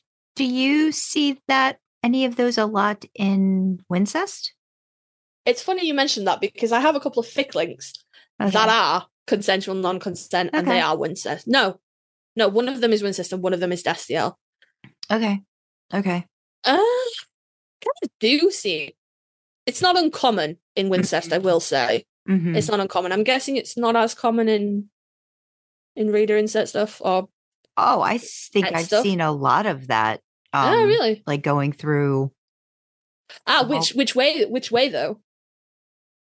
Well, I mean, from what I've seen or looked at, I think it's more, if we're talking role play, marked by There Must Be a Lock, I feel like is a good one that hits a lot of those. And it's also like Mark of Cain, Dean. So which way all of that's going to sort of be leaning towards. But like the power exchange, I wouldn't say domestic servitude, but I don't know, like the role play stuff is one thing for me that I tend to like to dip my toe in every once in a while. But like the power exchange I've seen a lot, not as common either, right? I feel like we might have conversations with a lot of authors that maybe really dive into stuff a little bit more, or maybe just don't have a single trope or thing that they kind of like, go back and forth on again and again and just like explore that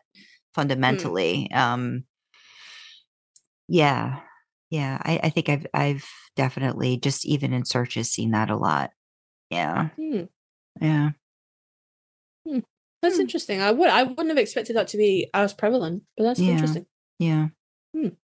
But so it is one of the most. I've got a smaller pool to work with though, Karlee. You do to start. Yeah, maybe we should check the tags for consensual non-consent. Yeah, I think that'd be I an don't know. interesting one to do at some point. Yeah. Yeah.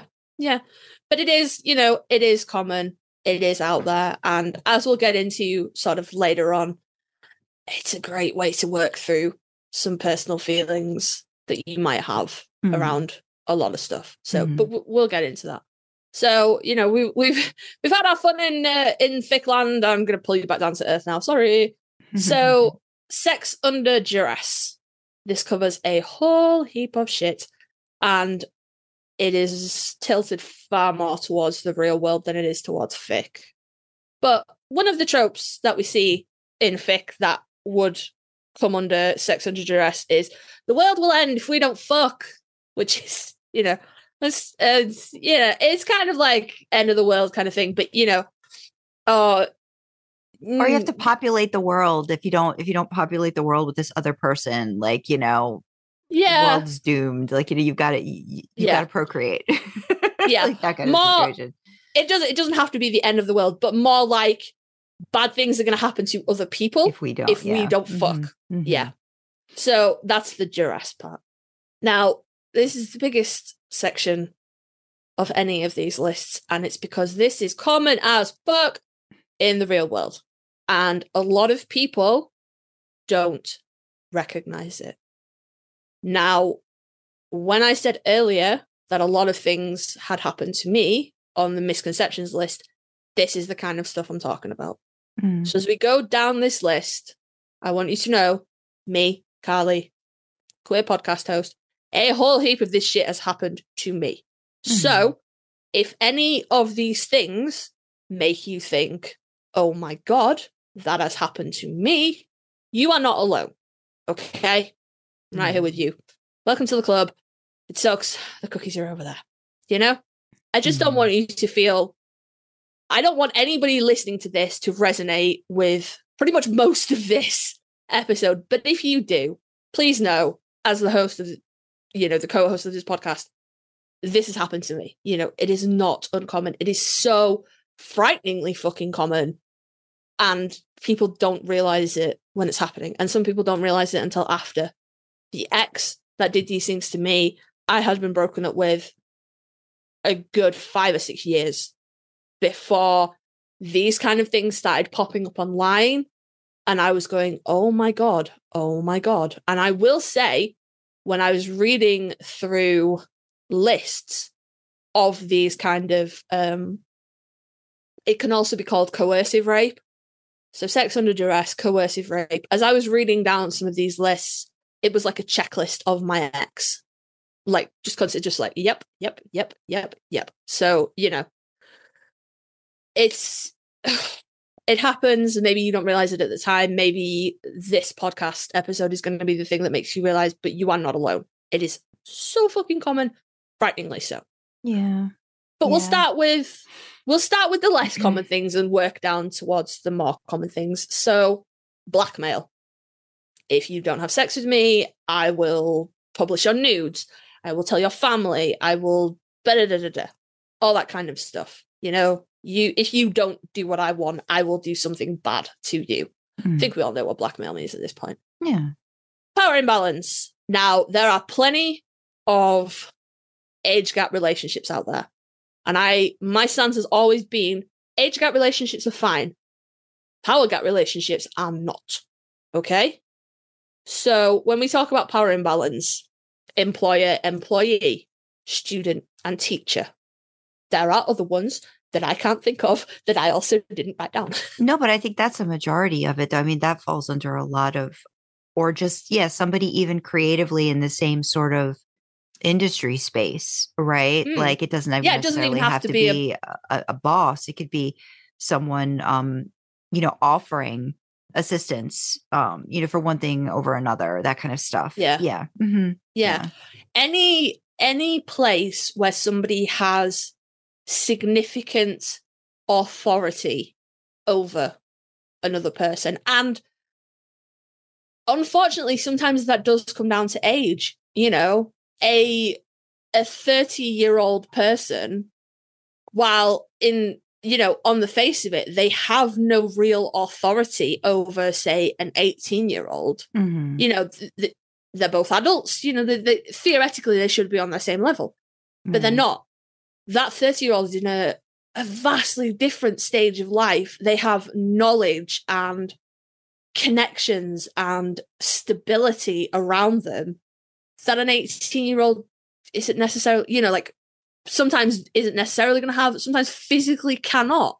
There are things you know and learn in your 30s that you just cannot learn until your 30s, because sometimes you just need the benefit of time to be able to look back and go, oh, that's why, you physically cannot achieve that without time. There are things that happen to me in my 20s that I go, oh, or even like my late teens that I go, oh. And then now I look back on them, they happened in my late teens. I look back at them in my 20s and I went, oh, okay. And now I look back on them in my 30s and I'm like, oh, fuck. You need that time. Yeah. It comes down to nothing else. Age gap relationships inherently are not bad. Power gap relationships. So I'm never going to say that a 30-year-old and a 50-year-old is, it's disgusting. It's too much of an age gap, blah, blah, blah, blah, blah. But a 30-year-old and an 18-year-old, yes, that's gross. Don't do that. But so any kind of situation, and that could be like, a student and a mentor, not even a teacher, just like an older student, a mentor, doctor and patient, doctor and nurse, any situation where somebody has a position, either has power or authority over another person and can say things like, if you want to pass that test, you'll do X, Y, and Z. If you want that promotion, you'll do X, Y, and Z. Any situation where someone can leverage something over the other person is a power imbalance. And that is sex under duress, because how much can your yes count if you have no other choice? And this is where I will fully put myself, on the cross, on the burning post, whatever you want to say. Come at me with your torches and pitchforks for junkies, because that is exactly what junkies is. How much weight does Sam's yes to Demon Dean hold when he has no choice? He can say no, and Dean will leave. Dean will not do the things, but he's taking away Sam's life essence with him. Sam will die without feeding his addiction. So his yes, he has no choice. It's coercive rape. It's sex under duress. And I didn't see it that way when I first started posting junkies, and then Dreamer and Sandra came to me separately. They had not conversed or, conglomerated or anything. They both came to me separately and were like, hi, you need to put a rape non-con tag on this. And I was like, no, I don't. Sam can say no. He can say no at any point. He's choosing to be there. And they were both like, actually, he can't. This is rape. So, come at me. I fully admit that is, I was wrong in that instance. And then this is just a real garbage ick list of all the ways that you can be coerced. I don't think we're going to have a lot of listeners that haven't come across a lot of these, unfortunately. No, probably not. Yeah. And again, if you are in that majority, you're not alone. I'm with you. Yeah, I raised my hand up too. Yeah. We got you. Welcome to the club. Yeah. It sucks. The biscuits are over there, But this is basically just all of the things that I'm about to, and I'm just going to run through the list, guys. I'm really not going to try and stop and discuss them all unless Sandra has a question or I feel like they are not clear. Okay? First thing, constantly asking you for sex. Please, please, please, please, please, please, please, please, please. Oh, go on. It'll be quick. In a minute, just consistently asking over and over again. It's coercion. Nagging, wearing you down, falls under the same thing. Trying to convince you to a point that you just feel worn out, or it would just be easier to say yes than keep protesting. All falls under the same kind of thing. and it's all a form of coercion. So this is one of the most common things that happened to me. I didn't see it for what it was at the time. As I said, it was only years after the fact when this kind of stuff started coming up that I was like, ooh, fuck, all right, cool, yeah. But yeah, trying to get you, by any means, trying to get you to the point where you just go, oh, fine, you know, whatever, you know? Mm-hmm. Sandra mentioned it. I don't know if she mentioned it in a comment or she mentioned it to me privately, but one of the things that I have said a couple of times on this podcast, and it's a British phrase, pull me 90 down when you're done. Which is, you know, like, it's kind of old-timey now. But, you know, wife to husband, oh, just get on with it. Just pull me 90 down when you finish. Right, like, I'm checking out of this, you know, just do what you want. It's ick, you know, fully ick. But that's all, you know, kind of just wearing you down to the point where you just go, oh, yes, fine. And your yes doesn't count because you physically do not have the energy to keep saying no. You don't want it. You've just been exhausted, you know? Yeah. So touching you sexually when you don't want somebody to touch you sexually again. And then that tends to lead into, oh, look, you're already wet. You're already hard. Look, you want it. Just let me, you know? Ick. Punishing someone for not having sex. Now, I have a really great example of this that will probably make everybody listening to this steaming mad. But some people that I know had a baby and their relationship wasn't great to begin with, but whatever. Anyway, the father of this child was not particularly great at being dad, but, you know, whatever. They had a baby. It's fine. One night, their baby would have been, I don't know, about 1, maybe. Still getting up in the middle of the night. Not necessarily for food, just didn't sleep that well. Baby wakes up, mum lies there, dad lies there, mum lies there, dad lies there, mum lies there, dad lies there, mum gets up. Deals with the baby. Next morning, says to dad, did you hear the baby last night? And dad goes, yeah. Mum goes, well, why didn't you get up and deal with it? What, you know, why didn't you help? I am exhausted. And dad just turned around and went, well, you didn't have sex with me last night, so I thought you could get up with him. Why should I do it? Oh, that was so strange, Sandra. Sandra's like furiously fist clenched, like, oh, I will stab a bitch. Yeah. So that kind of thing, refusing to do, you know, just punishing someone. And that can be any which way. It can be a situation like that, refusing to help, you know, financially punishing someone, taking away money, things like that. And this ties into the next one, withholding help until someone gives you sex. So, you know, refusing to do chores unless there are sexual rewards for it. Refusing to help out with money unless there are sexual rewards for it. All that kind of shit. It's you can say yes, but it's under duress. You know, what choice do you have, really? You are not saying yes because you want to participate in this.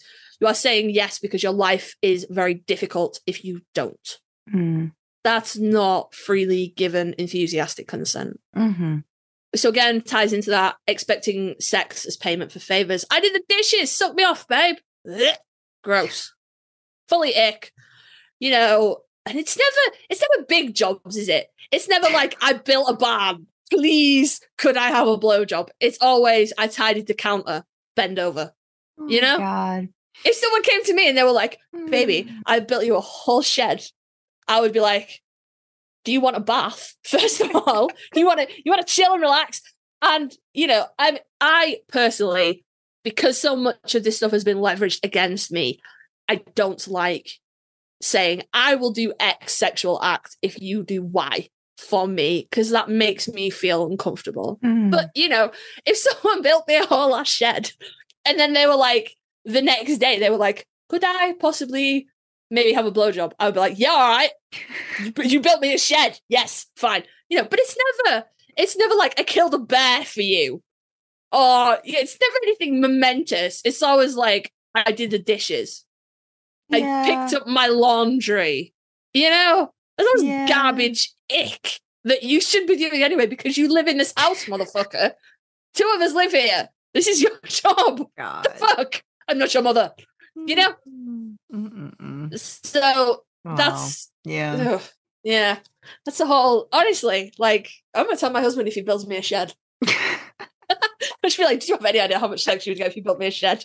And he would be like, I don't know how to build you a shed. And I would be like, I will have sex with you anyway because I love you and I am not weaponizing our sex life. But just know there would be more. And that Ken, sorry. What did you say? I didn't hear you. I coughed. But just know there would be more. Yeah, see, I can't commit to that. That would be more for like a day, and then I'll be like, "No, I'm tired. I'll go ahead." There'd have to be stipulations, yes. Yeah, how much more with a certain amount of time? There would be so much restrictions on it that by the end of it, it'd be like, "I've built you a fucking shed. This is stupid." But again, I feel like that just ties into the comfort level you have with your partner, that you again can even joke about situations like that. Yeah. Where some people you would not be able to joke about in certain situations, certain relationships. There would not be that, where my husband and I kind of joke like that all the time. Well, if you do this, I'll do this, but I may be really tired. Definitely. But like those kinds of like situations. But like, yeah, the fact that this happens in reality is just very icky. Yeah. It's gross. Yeah. It's fully gross. And I want to state here, I have been using predominantly like male voice, if you will. But this happens equally the other way. Absolutely. It equally happen the other way. Yeah. And it can be, in a heterosexual relationship, the female partner that is constantly harassing. Because I think there's this expectation as well that assigned male people at birth have this super high sex drive and they're always in the mood. And, you just have to look at them the right way and they're down to the fuck. And it's just not reality. Mm-mm. But it's such a prevalent stereotype that, a lot of assigned male at birth people feel that they have to live up to that. And then if they're not constantly ready to go, that, it's... Yeah. There's something wrong with them. Yeah. So, while I have been using male voice and I can only apologize for that, but that is because I have heard all this from a male voice and that is how it presents itself in my head. Right. It is not gender specific. This can happen either which way.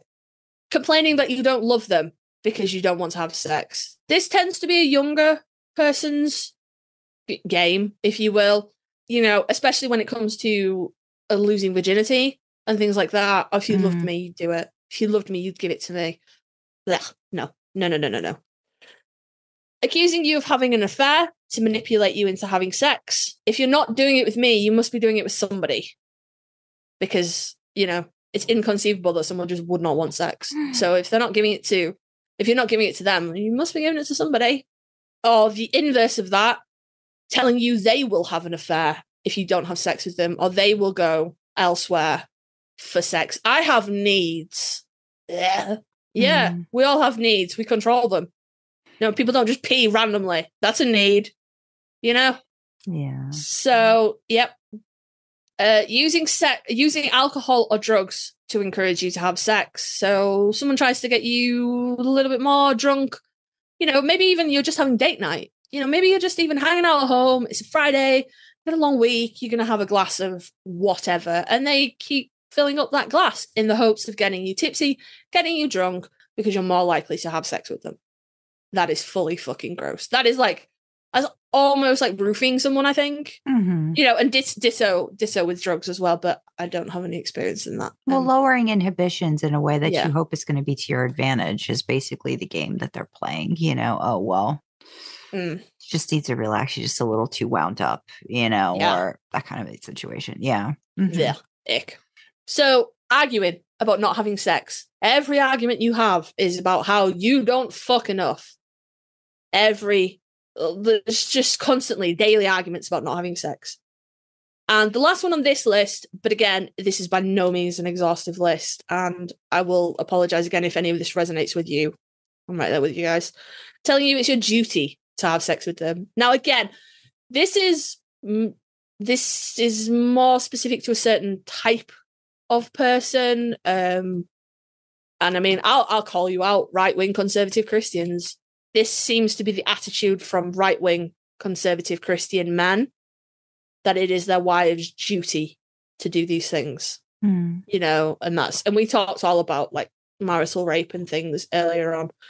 But yeah, and I will say, as I was going down that list, I could easily bring up many examples of exact wording for most of these that have been said to me, being particularly abusive, telling you that you deserve bad things because you won't have sex with them, was something that my ex did all the time.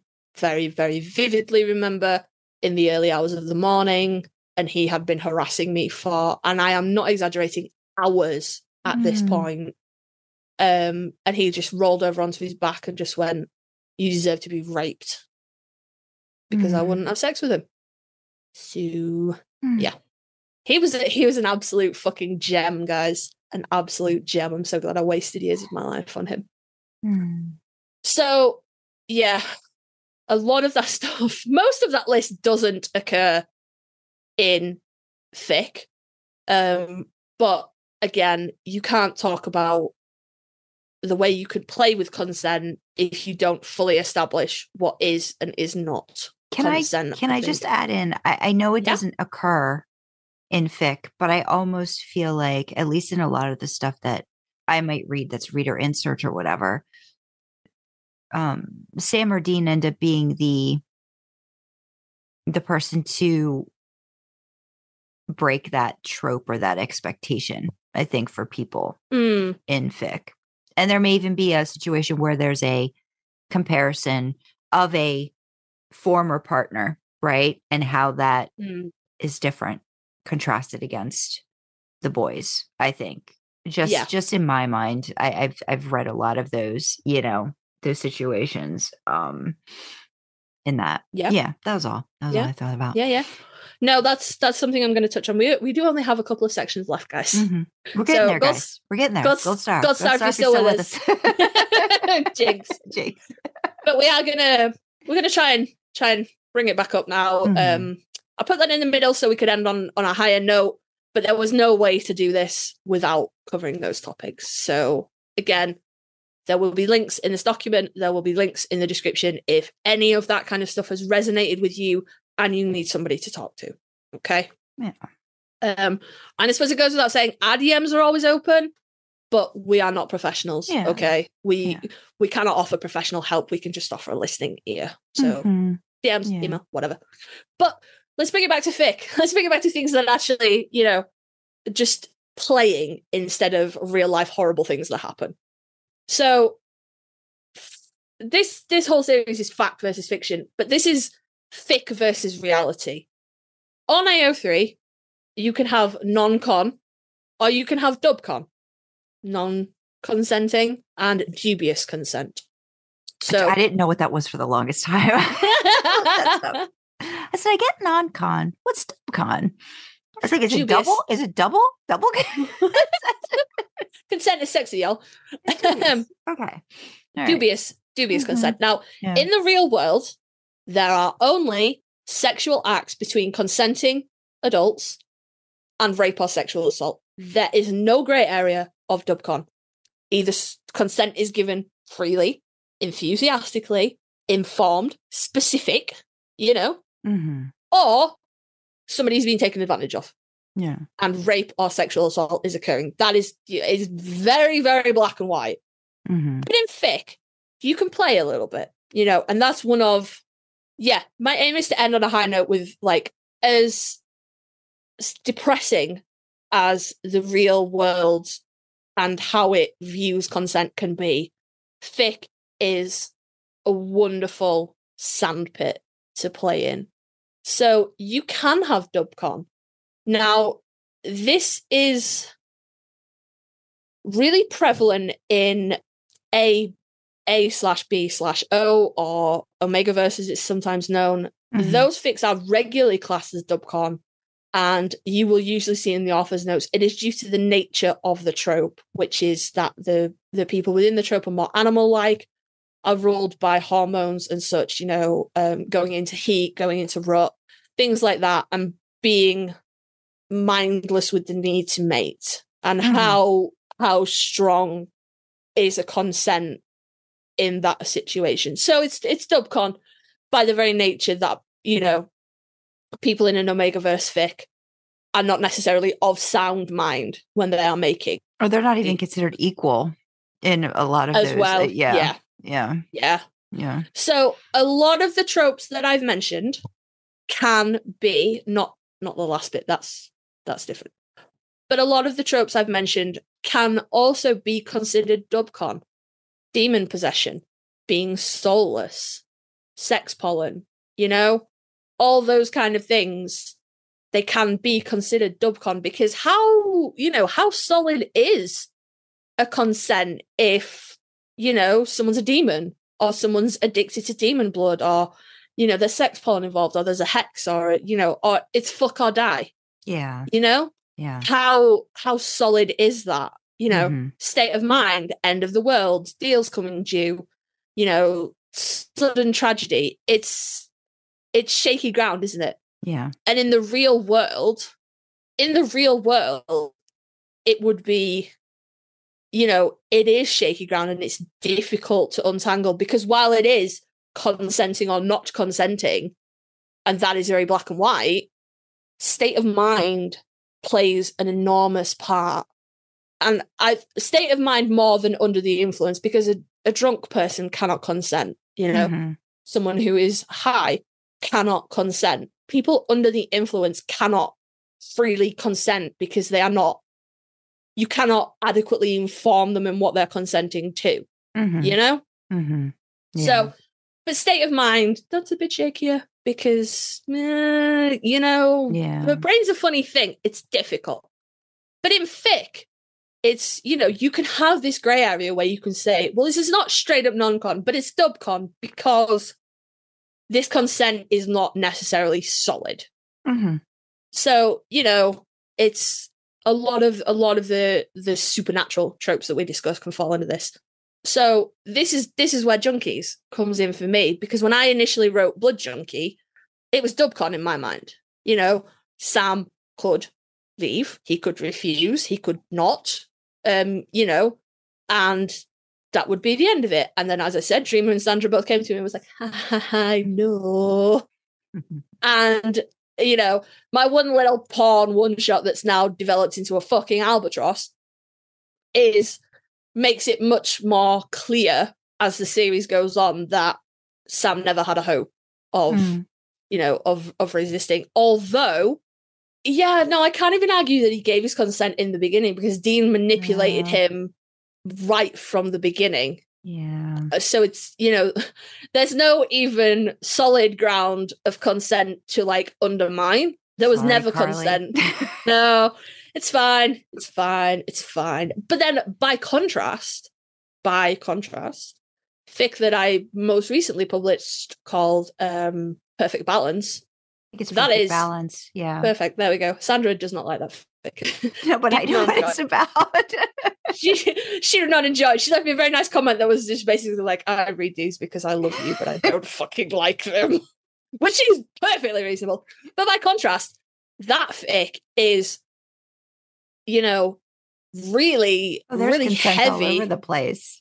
Really heavy and really aggressive. And, you know, it starts with a fight, you know, and then Sam is threatening all kinds of, you know, I'll slit your throat, blah, blah, blah, all kinds of shit. But there is never one single hint that Dean is not consenting to any of it. And it is far more brutal than anything that ever happened in Junkies. But there is not one single moment when I was writing it, or anybody that has read it has come to me and gone, you know, this is kind of, no, Dean is fully on board all the way across. So, you know, the thing is, what is considered non-con and what is considered dubcon is subjective to every author. I thought Junkies was dubcon until people came to me and they were like, no, this is rape though.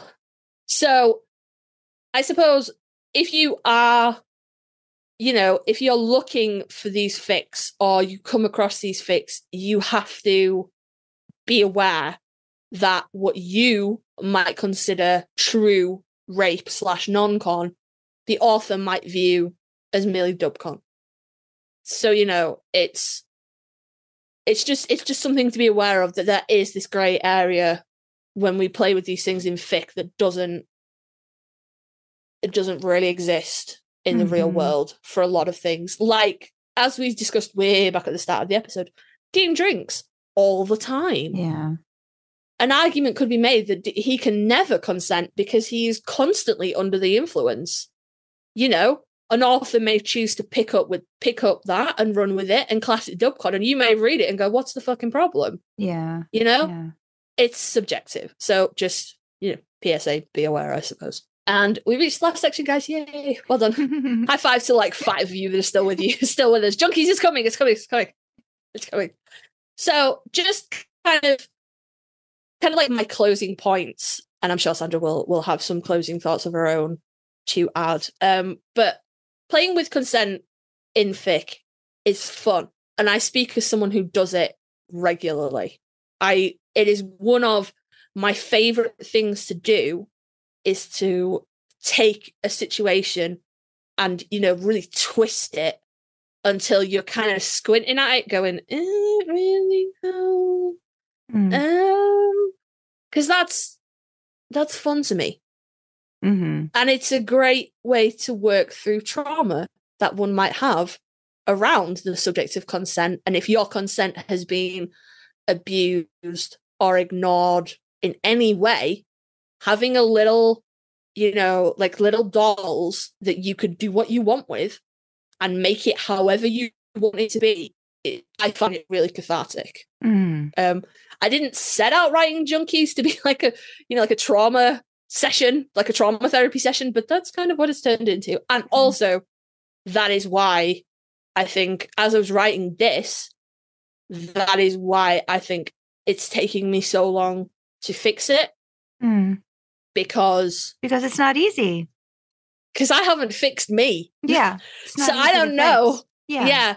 Or I've made all these horrible things happen, and then I look at it and horrible things have happened to me, and I go, well, I wouldn't, you know, I wouldn't spit on my ex if he was on fire. Like, that is the level that we're dealing with here. So it's quite difficult for me to look at these two people who, even though I did it, even though I was the one that just fucking smashed everything with a big hammer, now I'm looking at it going, well, they should never ever speak to each other ever again. This is stupid. So it's a process. Yeah. Working it through. Plus, especially with those two characters, it's just they're greater than their ability to overcome and their resilience and stuff that I think a lot of people use in situations like that when they're writing. So yeah. But that kind of like, you know, you have this huge sandpit and you can make anything happen. You're not constrained by the limitations of the real world. You know, you can give your characters superpowers if you want. You can make one of them a demon. You can make one of them angel possessed. You know, you can do anything, and it can be anything, and it's safe. And it, like Sandra talked about earlier on with, you know, like fuck or die or sex pollen and things like that. It's so far away from reality that it's safe, you know? Yeah. And you know the ending of this book. It's your book. You know what's going to happen. So you can do anything you want, and you can make it shake out any way you want. And that's safety for a lot of people, I think. Yeah. And there's a lot of misconceptions around, you know, like people who have rape fantasies, or, you know, people that write non-confics and things, and that these people just get off on hurting other people and stuff like that. And usually it's the opposite. People who have been raped or have been sexually assaulted, they might want to recreate that situation, that scenario, but in safety, and know that they can make it stop at any point. And there's power in that. You know, there's power in taking this, you know, truly awful thing that happened to you and making it yours, you know. And I am not saying that everybody who enjoys rape roleplay or rape scenes, you know, is doing it for that purpose, but that is quite common, you know, to want to take back the power in a scenario like that. You know, yeah, as as we've gone through, writing fic it's a great way to work through trauma in general. Again, because you have this sandpit, you have these dolls, you can make anything happen. So you can create situations and make them come out the way that you wanted them to. Mm-hmm. And that's so freeing. And again, it claims back power that may have been taken from you. But this particular type of trauma, I think and of course not everybody turns to writing, but I can only speak from my own experience. As I said, I didn't set out to write Junkies as a as a trauma processing thing, but that is what it's turned into. And when I look back at my own works, I started off writing very soft, very safe things. Not because I don't have that in my life, because I do, but because I want that. I wanted that. My life has not always been soft and safe. Mm-hmm. So I made a world that was soft and safe. And when I felt better and I would start delving into, a little bit more kinky things, like some of my Subdean stuff, some of my Sam kink stuff, and I felt a little bit better. And once I'd established this place of safety, this is my little corner of the internet, and it's soft and it's sweet and it's safe, then I could move forward and start, poking old wounds and seeing what happened. Mm-hmm. And that's what's happened with Junkies. That's what happened with Perfect Balance, because this is my world and I can make whatever I want happen. And I can punish the bad guys if I want to, Mm-hmm. And then, of course, there's always the third thing, which is sometimes it's just nice to smash stuff. All right. Mm-hmm. Sometimes it's just really cathartic to take a big fucking hammer to some stuff. All right. So, sometimes that's the reason people write these things, because it's just nice to just ruin something and know that the responsibility to fix it is not on you. You can just leave it there to be ruined until you get a whole bunch of comments of people going, you better fix this. Then the responsibility is on you. But, sometimes it's just nice just to, like breaking rooms are a thing. I don't know if they're a thing over there. They're a thing in the UK. I'm sure. Yeah. Yeah. He's just going to a room and just smash some shit over the hammer. It's fine. It's whatever. But the most important thing I want you to take away from this is, first of all, if any of this resonates with you, you are not alone. It happens to so many of us. And I don't think it's talked about enough, especially sex under duress, coercive rape. It just doesn't, you talk to and again, I don't want to be gendered, but a assigned female at birth person, and they have stories that match up with your stories. And then maybe you talk to someone else and they also have stories that match up with your stories. But this is not talked about at a societal level. This is not common. This is every person is keeping their own secrets. And it's only when you, kind of reach out and connect that you realize that your secrets and other people's secrets line up. So that is the first thing I want you to take away, that if any of this resonates, you are not alone. There are resources there are links in this document. There'll be links in the description. If you are in crisis, if you need help, if you just need someone to fucking talk to because this episode has made you realize some shit, those links are there. But the second thing that I want to take away is that consent is vital, okay? It's absolutely should be the cornerstone.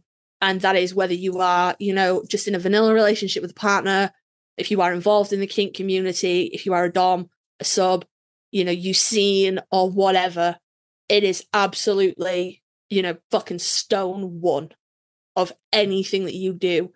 And you should not be playing around with it in any way without extensive research, completely informed and willing partners, and safety measures in place. Okay? I am not going to yuck anybody's yum. All right? There are a whole bunch of things in kink that make me go, ugh, right?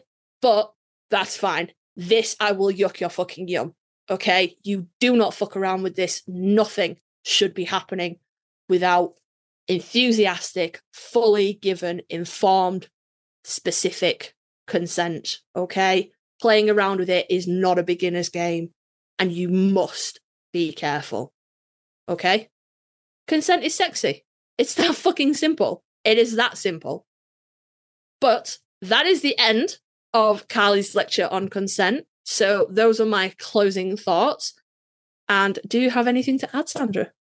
I think just that I know we have another episode at some point too, not even just fact versus fiction, but with an author that we brought back on where we talk about sexual agency and fan fiction and just how I think consent, I think maybe that isn't able to be gotten in the real world. I think sometimes it involves exploration through fiction and I think an empowerment in some sense for a lot of the writers of fan fiction that I think is important, and to know there's an outlet. And just like how you had said, you know, for you, sort of like your journey, everybody's journey in writing it is different. And some people, you know, have other things that they choose to explore throughout. And it's all okay and good if it's, you know, something that you need and want to sort of help yourself figure out, you know, like you said, it's a sandbox. And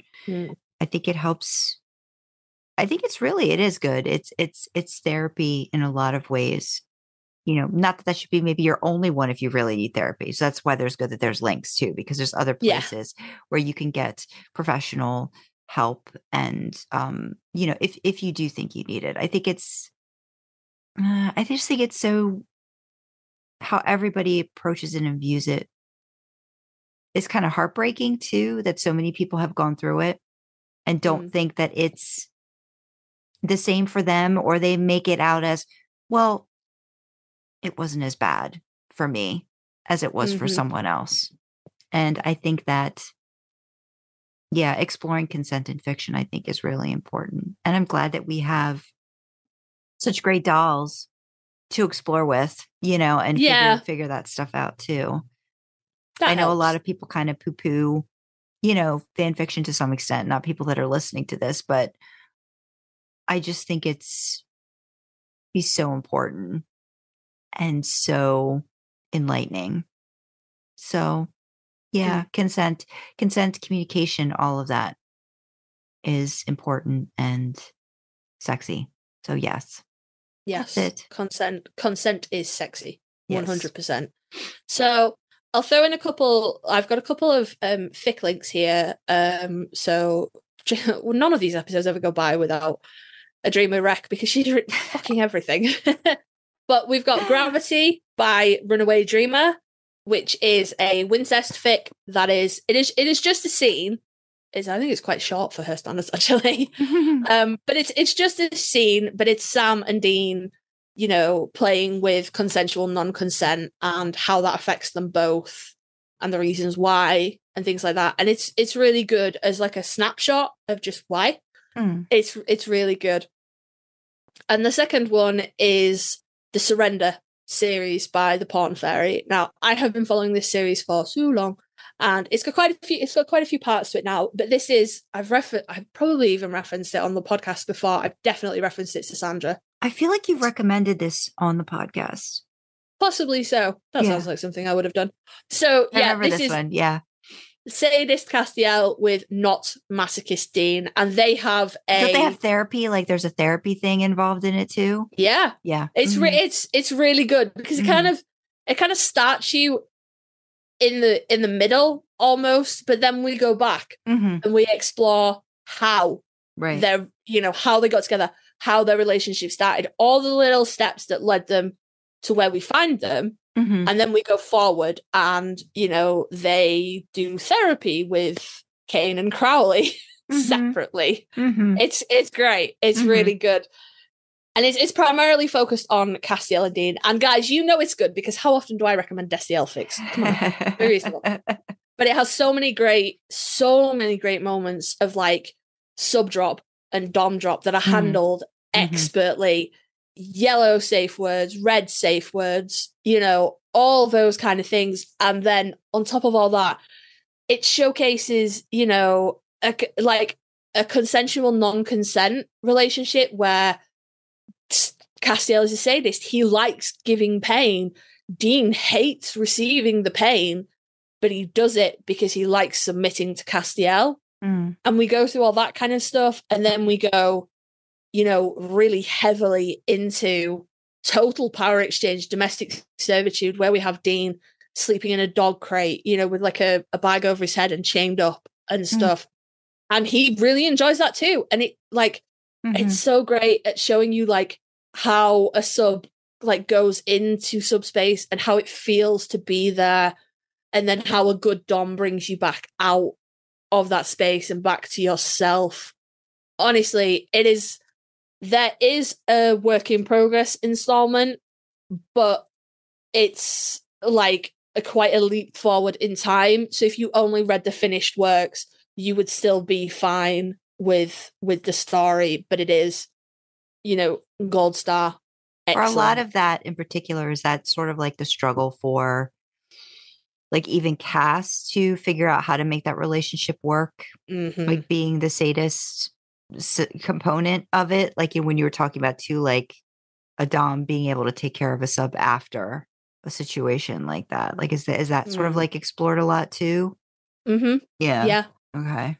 See, the thing is, it's although it's not 24/7, there will be situations where Castiel will beat Dean black and blue, fuck him, and then just leave him crying. But it never feels like he's not taking care of Dean, Well, there's not as much traditional aftercare, right, as you would see if it was just a scene. Castiel is absolutely in it, a really attentive dom, who is very aware of Dean's needs. And I think one of my favorite things about this series is that they are both frightened of how far this could go. Castiel wants to do things to Dean that are very outside of societal norms, and Dean wants those things to be done to him, and they're both kind of going, it scares me how much I want this. So that's when they go to therapy. But it's such you never feel like Dean is uncared for, at any point. And also there are points when Castiel tries to back off because he is concerned about the effect that things are having on Dean, and you watch Dean fall apart without that kind of guiding hand, and how much he very much needs to submit and needs to have somebody to dominate him. Right. And it's it's a nice love story outside of all of the quite heavy kink that it gets into, but it is honestly one of my favorite series of all time. So I highly recommend going and reading it. Gold star. Cool. So those are my fic links. And like I said, normally at this point I would cite my sources. There are no sources to cite here, but there is a link to the Rape Crisis website, which is a UK-based organisation that you can reach out to if you are in crisis, if you need help. There is a link to RAIN.org, which is Rape, Abuse and Incest National Network, which is a charity that Sandra has been shouting out in our description for a long time, a charitable cause.